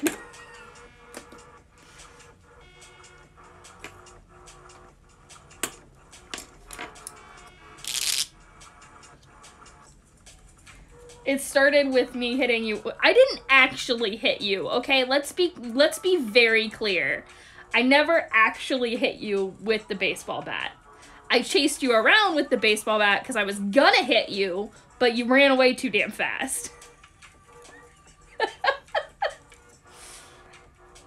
So that's actually how we met. Like, that was before we started dating. That was the first night that we met. So he was friends with one of my best friends, and, I don't know if I've told y'all before, but, like, I grew up in a really conservative, house. Like, we were in a cult and all kinds of weird shit, so, like, I didn't get to go places and hang out with other, like, normal kids very often, but one night, we told my mom I was gonna sleep over at her house, and we went to, what we all at the time called the lot, as in the parking lot, because it was literally just the parking lot in front of the library, because there's nowhere else to go around here, because we also live in a very rural town. So we go to the lot, and there's all these people there that I don't know, so, like, she's introducing me to people, and I don't even remember what he said. He said something about me being short, which is completely accurate and entirely true, and also I'm a little sensitive about sometimes. So I got really mad, and I grabbed a baseball bat from the back of his car, which, why the hell he had a baseball bat in his car, that was on him, and I chased him around with it, because I was gonna beat his ass for calling me short. I was a little bit, yeah, I was not always the nicest kid. I was 17 at the time. And I think it was maybe, like, 3 or 4 months later that we started dating.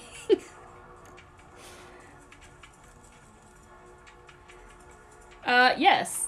Us short ones are the ones you gotta watch out for. No, Sarah, I am definitely not your height. I am my driver's license is 5'1", and that's with my docs on. I am in fact very short, and also a little bit volatile about it at times. Tall personality, yeah.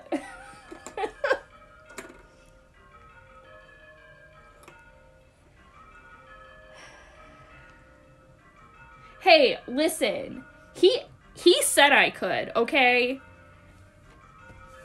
He was like, because I was like, I'm gonna stab you with this. And then he was like, do it. And I was like, okay. And then I did. And then everybody was shocked that I did. And, like, he said to.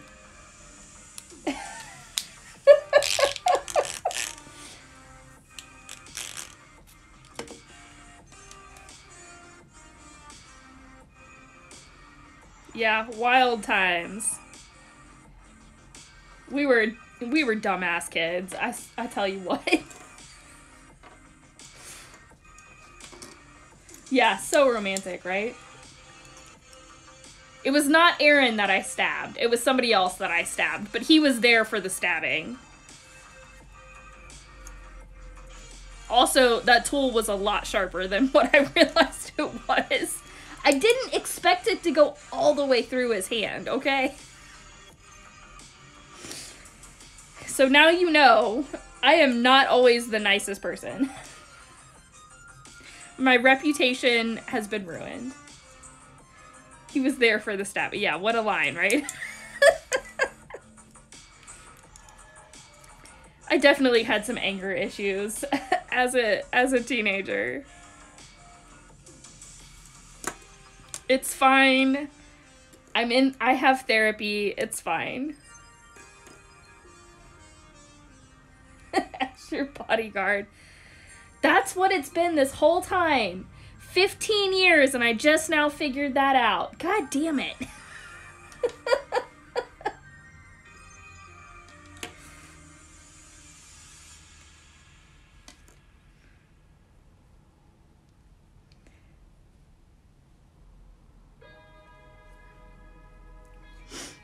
Oh, good lord. I can't believe y'all got me to tell you stories about my teenage rebellious years. Oh, yeah, Noelle, there was a lot. There's a lot to unpack there. Like, whew, it took me more than 10 years to figure my shit out after leaving, so...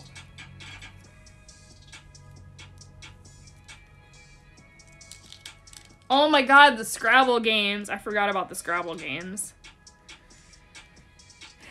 Yeah, I get a little aggressive about Scrabble.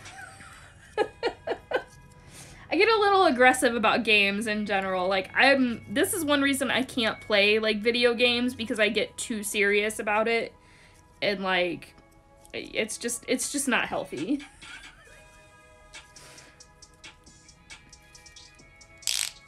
And Sarah, when we were talking about Monopoly and how I haven't played Monopoly in a long time, that would be why I haven't played Monopoly in a long time.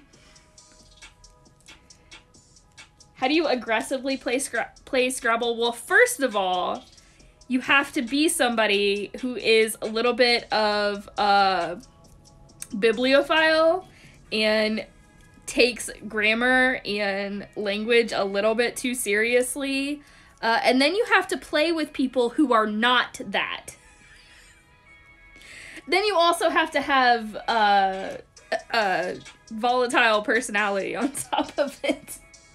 I'm a lot more chill now than I used to be. I think that's true of a lot of people, though. Like,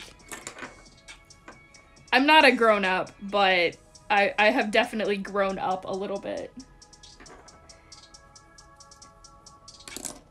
Since when do I lose most of the games? You know what? Fuck you. Rude.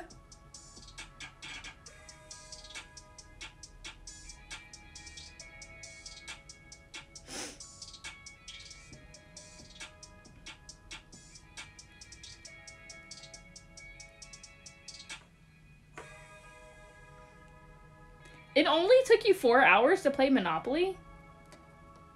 That's like a really short amount of time for Monopoly.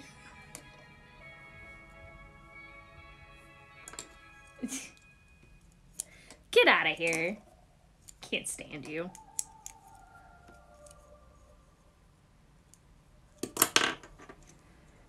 Your grandmother thinks hitting people is part of Uno?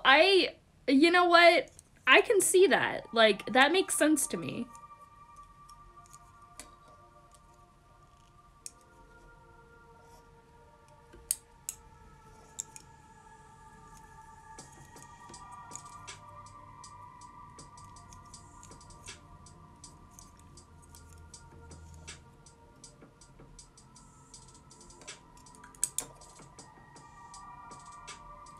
A card game you named Torture?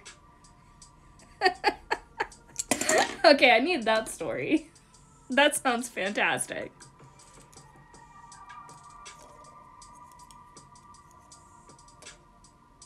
Just drawing cards and hitting or pinching people? Yeah, that sounds exactly like something we would have come up with as kids.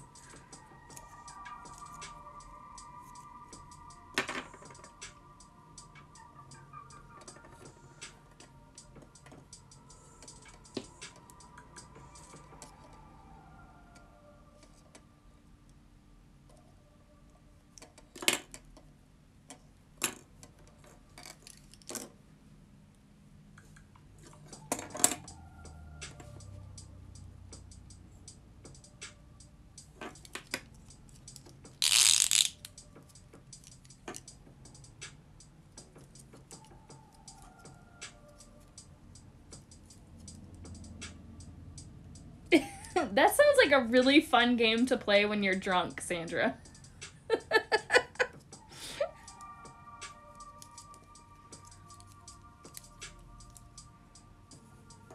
Nerds or Pounce? I don't think I've heard of that.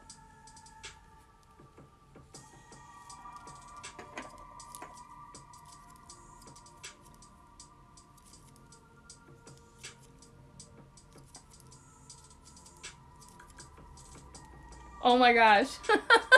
No rings or long nails. Well, I'm already ruled out. Damn. I think this is one of the things that I really like the most about Dungeons and Dragons, and the way that we would generally play was always extremely violent and very heavily focused on like the kill things aspect rather than like the role-playing aspect. And I think that's kind of what I miss about it the most, is like having an excuse to just be incredibly violent.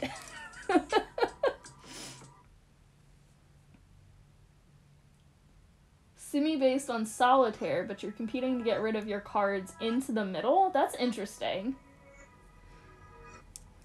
That actually sounds kind of fun.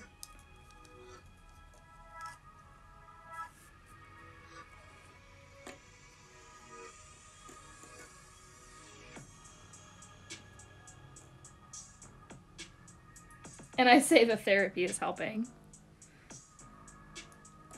I mean, it is, but also, like, if I have a little bit of a violent personality, like, that's not gonna change.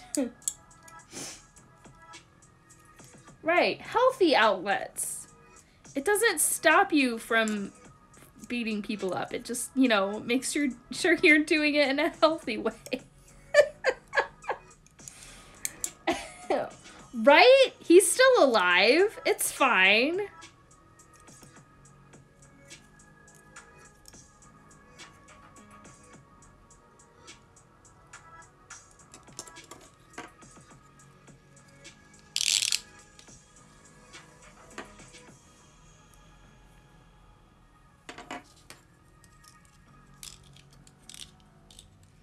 Look, that part's not my fault.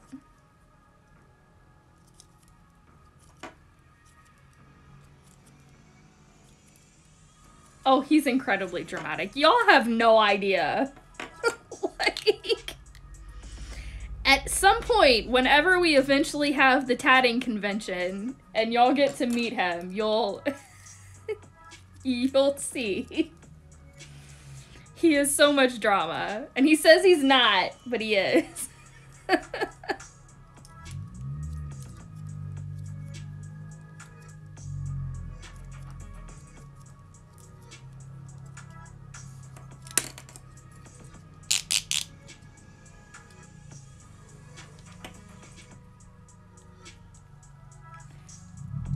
What are you even doing in here, babe? Did you get tired of playing Star Wars or what? Yeah, cue the "Am I the drama?"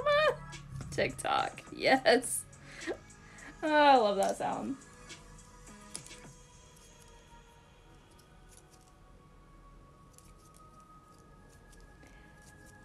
How many of us now think entirely in TikTok sounds? Pretty much, huh?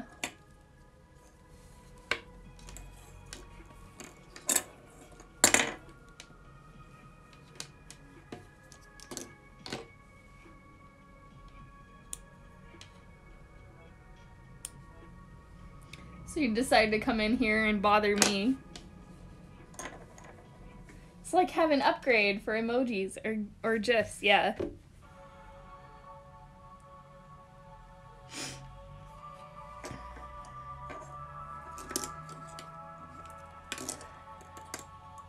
I think this is going to be the last one of these that I make for a while, because I am very over this pattern. Like, I like it. And it was fun the first, like, 2 or 3 times. And now I'm bored. But we're going to keep going, and we're going to finish. I say GIF or GIF. Like, I say it both ways. I don't care. You know what I mean either way that I say it. It just depends on the day. Oh, please. Out of all of the things that you have ever pronounced weird ways, that's gonna be your limit? Right. Okay. Sure.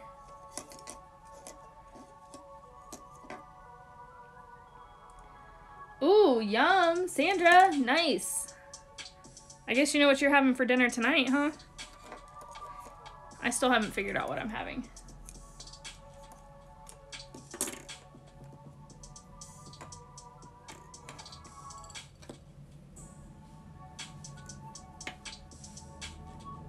Oh, the rest doesn't look super enticing. I hate when that happens.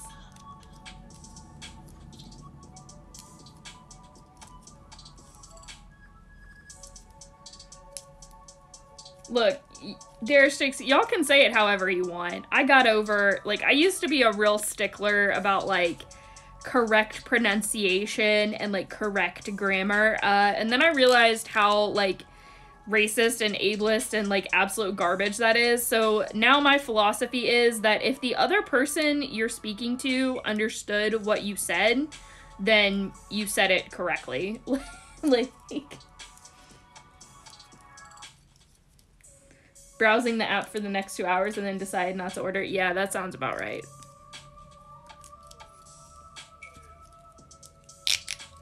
Oh, yeah, like, I'm never gonna insist that you say it, like, one way or the other way.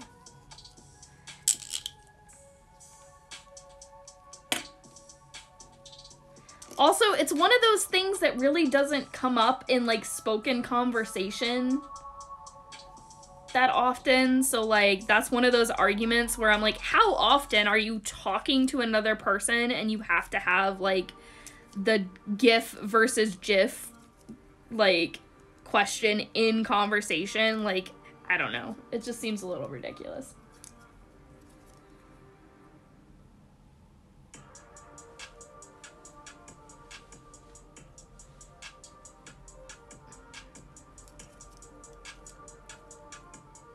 Tomato.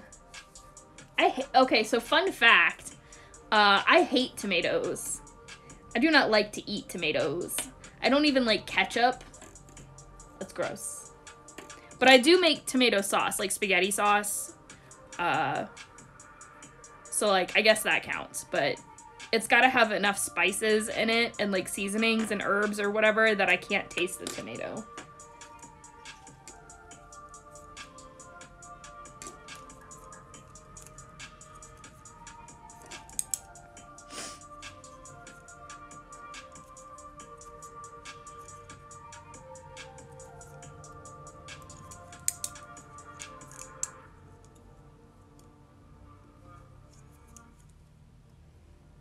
But also, April, I'm assuming that you are talking about, like, the tomato versus tomato conversation, too. Like, that's another one where I'm like, people are gonna know what you mean no matter which way you say it, so it really doesn't matter.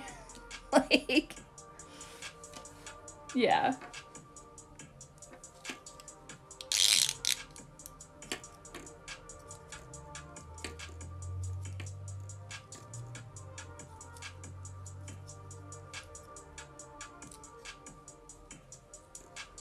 Oh, yeah, a lot of stuff is very regional. Like, the amount of time that it took me to stop asking for a Coke when I meant, like, just what people here call, like, soda or pop was ridiculous. Like, it took me years to stop saying Coke as a general, like, word for any fizzy drink.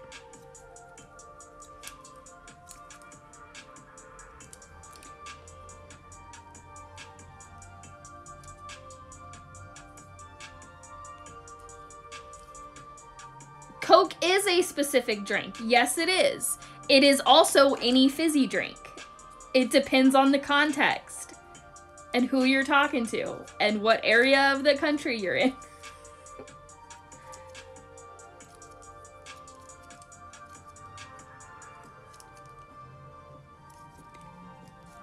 So, like, growing up, if you went somewhere to eat, if you wanted a Coke, you would just say, I want a Coke.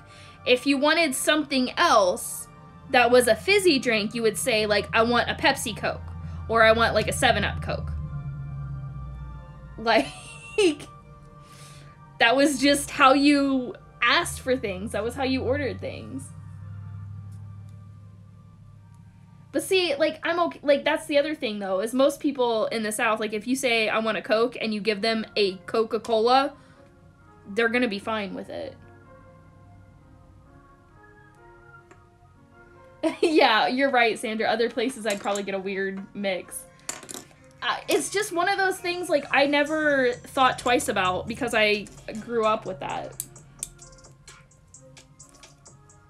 like 7-Up Coke was not a common one, but like generally, so like sometimes you would say Coke for like any fizzy drink, but a lot of times it was like any dark fizzy drink. So like Pepsi or Dr. Pepper could also be Coke. And if you wanted a Coke specifically, sometimes you would say Coca-Cola. Or like if you wanted an RC Cola, you would have to ask specifically for an RC Cola.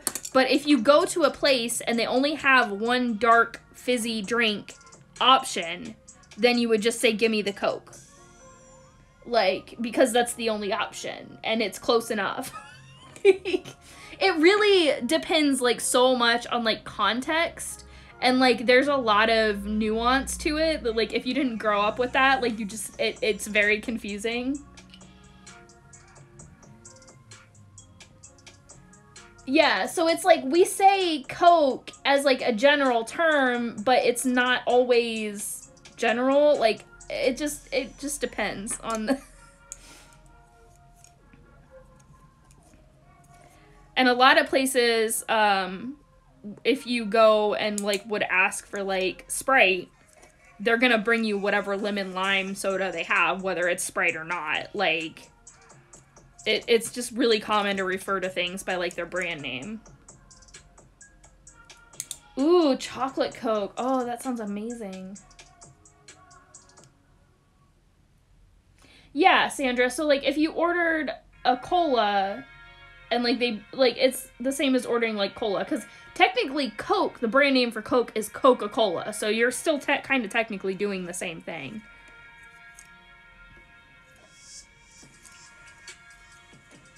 I really like Cherry Coke. That's one of my favorites.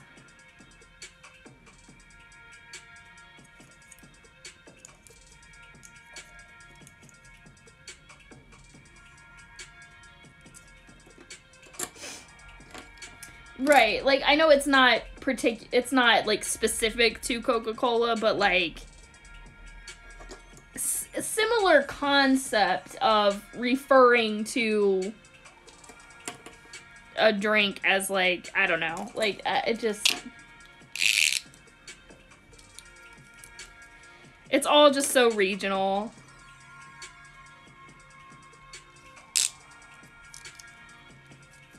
And, like, it just took me so long here. Like, we'd go somewhere and, like, you read the menu and they have, like, Dr. Pepper or they have Pepsi. And I would say, you know, oh, just give me a Coke. And they would just look at me confused and be like, we don't have Coke. And I'm like, yeah, you do. It's right there. It's a Pepsi Coke. Like, oh, raspberry Coke. Interesting. I don't think I've ever had that. Sticky tape as Tessa film? That's interesting. Another one would be, like, Band-Aids, because, like, Band-Aids is a brand.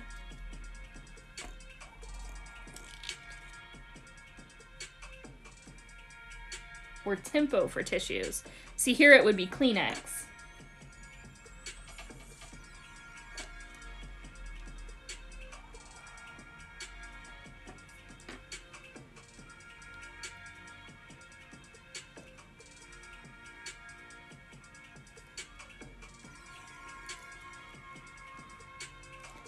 Come to California. I would love to come to California, Sarah.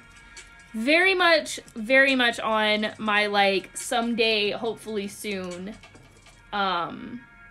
list. Yeah, like, fries as chips, and chips as crisps. Like, it's, like, those kinds of differences are really fascinating to me. So, Sandra, over there, do you have lemonade, or is your lemonade fizzy lemon lime soda? Because that's another one that was really surprising to me to learn, is that in most parts of the world, if you order a lemonade, it's like fizzy. So I guess it's more common in, like, Australia and a couple other places. But if you ask for a lemonade, they bring you, like, a 7-Up or a Sprite, like a lemon lime soda. In the US, a lemonade is like a juice drink made from lemons. It's not fizzy.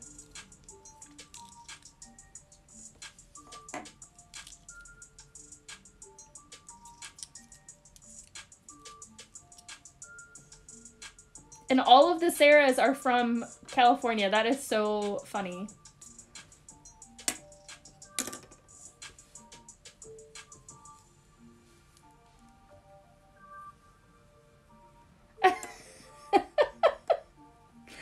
That's hilarious.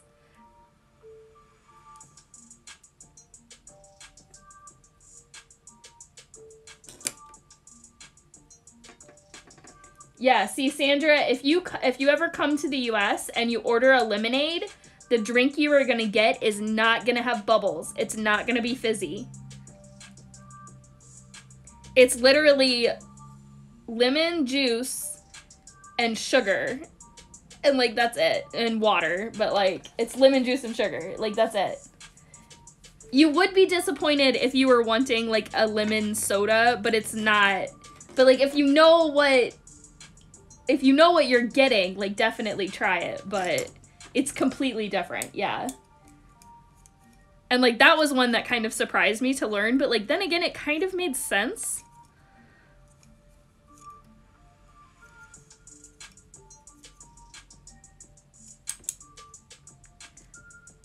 Biscuits? You were shocked about biscuits? Because their biscuits are cookies, right?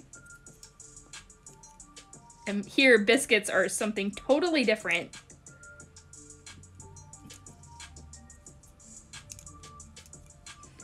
Yeah, I bet you were very confused to hear people talking about biscuits and gravy, right? Come visit me and I'll make you biscuits and gravy. Yeah.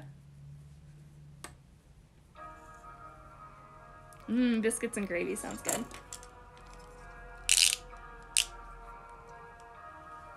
You tried it when you were in Colorado. Did you like our biscuits and gravy? Although Colorado is not the right region for good biscuits and gravy.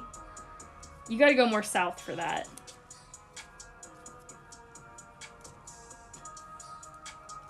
Oh, Darastrix. What's the difference between American scones and European scones? I didn't know there was a difference.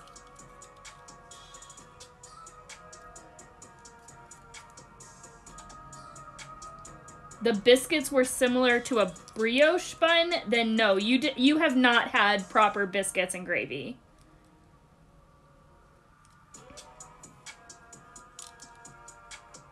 Yeah, no, you have not had biscuits and gravy then. You had something else that was that honestly makes me a little bit angry.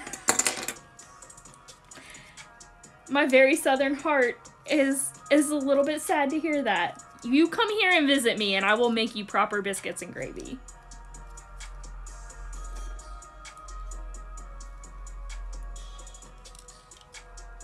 Oh, see, Darastrix, I think of scones as being, like, dry and crumbly.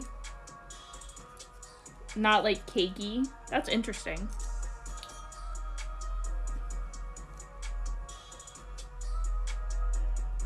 Yeah, chicken and waffles is, like, it is one of those things that does sound kind of weird, but is good if you can eat or like fried chicken. I haven't been able to eat fried chicken since my second pregnancy. Sarah, hop a plane. I will feed you. I don't have much, but I know how to cook some good food. Oh, round versus triangles. That's interesting.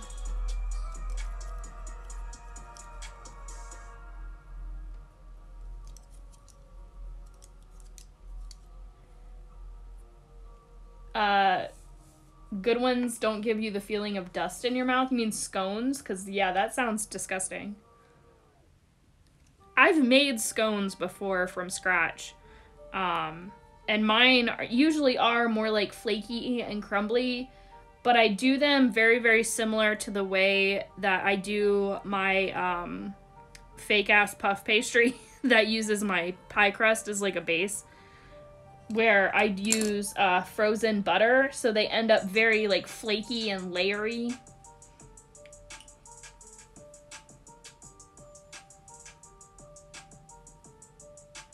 Oh, interesting. Yeah, the ones that I made were blueberry, and they definitely had the blueberries, like, mixed in. Yeah, Sandra, they are intensely, like, very labor intense. Like, they take some work to make properly. So I don't make them very often. Whereas, like, I think the last time I made them was, like, for Christmas morning or something. Ooh, yes, cheddar scones, yum.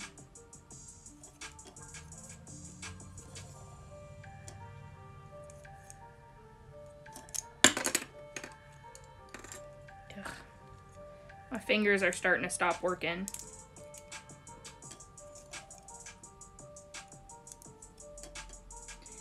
Ooh, mixed berry scones, yum. Yeah, I feel like the frozen butter really helps get that, like, tender flakiness to it, so they're not, like, dry, but they're still crumbly.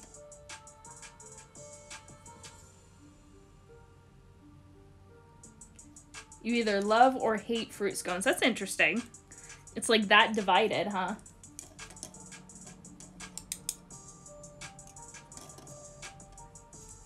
I can't wait until I can come to Ireland and visit you and you can show me all the, like, food differences.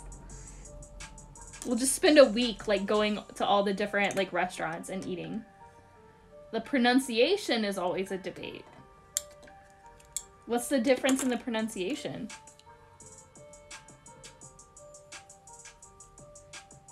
Ooh, that's smart to grate the butter with a salad. I've thought about getting one of those salad shooter things. Because, like, standing up to cut veggies is difficult for me sometimes. And I think, was it you, Sandra, that mentioned having an electric cheese grater? And I started looking into them, and then it brought up, like, the salad shooter stuff that you can also grate cheese with. And I was like, ooh, that's a good idea.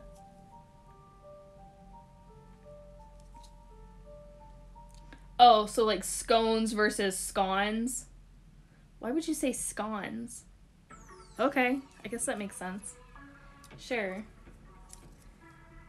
Interesting.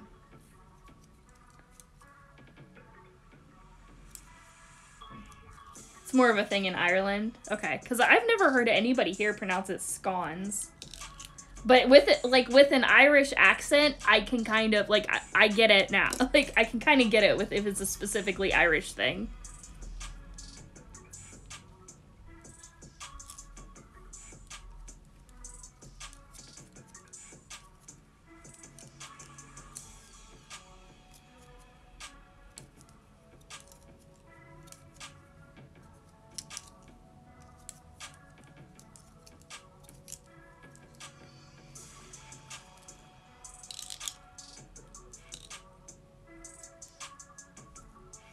Oh, interesting. Fruit scones aren't a thing in Austria? Or, like, scones in general?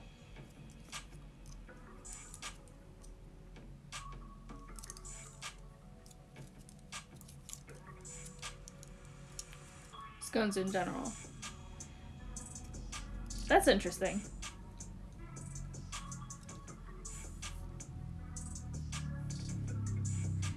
It's so funny how, like, regionally there can be, like, such a really strong opinion about certain things.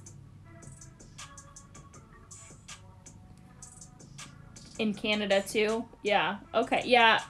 I always see, like... I know Canada is, like, more directly, like, physically attached to the US, but I always, in my mind, like, associate, Canadian, like, culture more with, like, British culture. I don't know if that makes sense.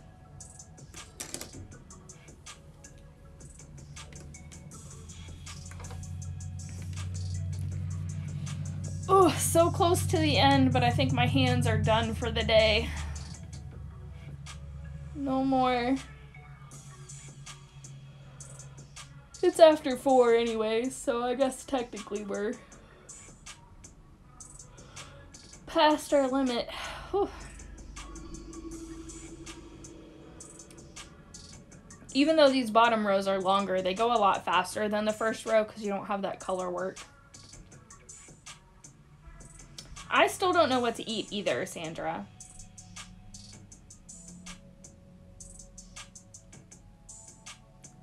We'll have to see what I got. I just picked up groceries this morning, but I didn't have a chance to go through and make sure they actually gave me what I ordered.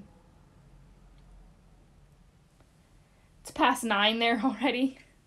Well, if it's past 9, then that means you can eat anything. Like, just whatever sounds good. Bye, Sarah. Thanks for stopping in and hanging out with us today.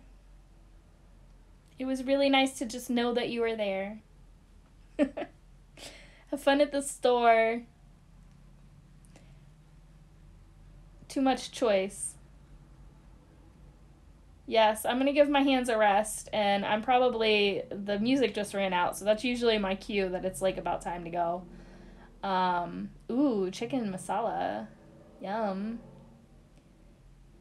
Yeah, I think we're going to wrap it up here for the day. I think I made some pretty good progress on my row 3. I hope that those of y'all who are stitching along made some good progress, too. Or just enjoyed the general vibes.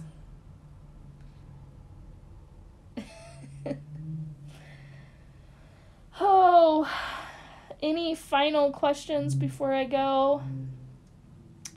Yes, it's always fun. You did a split ring. Congratulations. Good job. I'm so proud of you. Yeah, I got to hear some stories from my wild, wild youth. Oh my god. Can't believe y'all got me talking about that. Oh, single shuttle split rings are like completely different. So yeah, that's a whole other thing. Yeah, 2 shuttle split rings are easy. Yeah. So next week, same time, 2 p.m. EST, and we will be doing our final row, our row 4, and that's going to wrap up our stitch along. And we will have made it through the whole pattern in 1 month, which is really kind of exciting. So, yeah. And as always, this replay will be posted sometime this week on the YouTube. So if you need to go back and rewatch any parts or missed any parts, it will be up there. I've been trying to get them out on Mondays or Tuesdays, but it's been more like Wednesdays that they've been up. I'm glad that you're enjoying the pattern. I think it is pretty fun. Yes, and then everyone can hear my wild stories. I don't know if people watch that far into the stitch along replays or not. That'll be an interesting thing to kind of see how much of the replay people are actually watching. Darastrix, you should totally do that. I have kind of been wanting to do that myself, but also, as I said, I'm a little bit over the pattern. So yeah, make a little Scully choker and then, post it and show everybody, because I think that would be really cool. It would be really neat to do it with beads. You should do it with beads. Yes. Okay. Alright, I am going to jump off of here and then go figure out what I'm going to eat. So, as always, it was super fun hanging out with y'all, and I will see you all next time.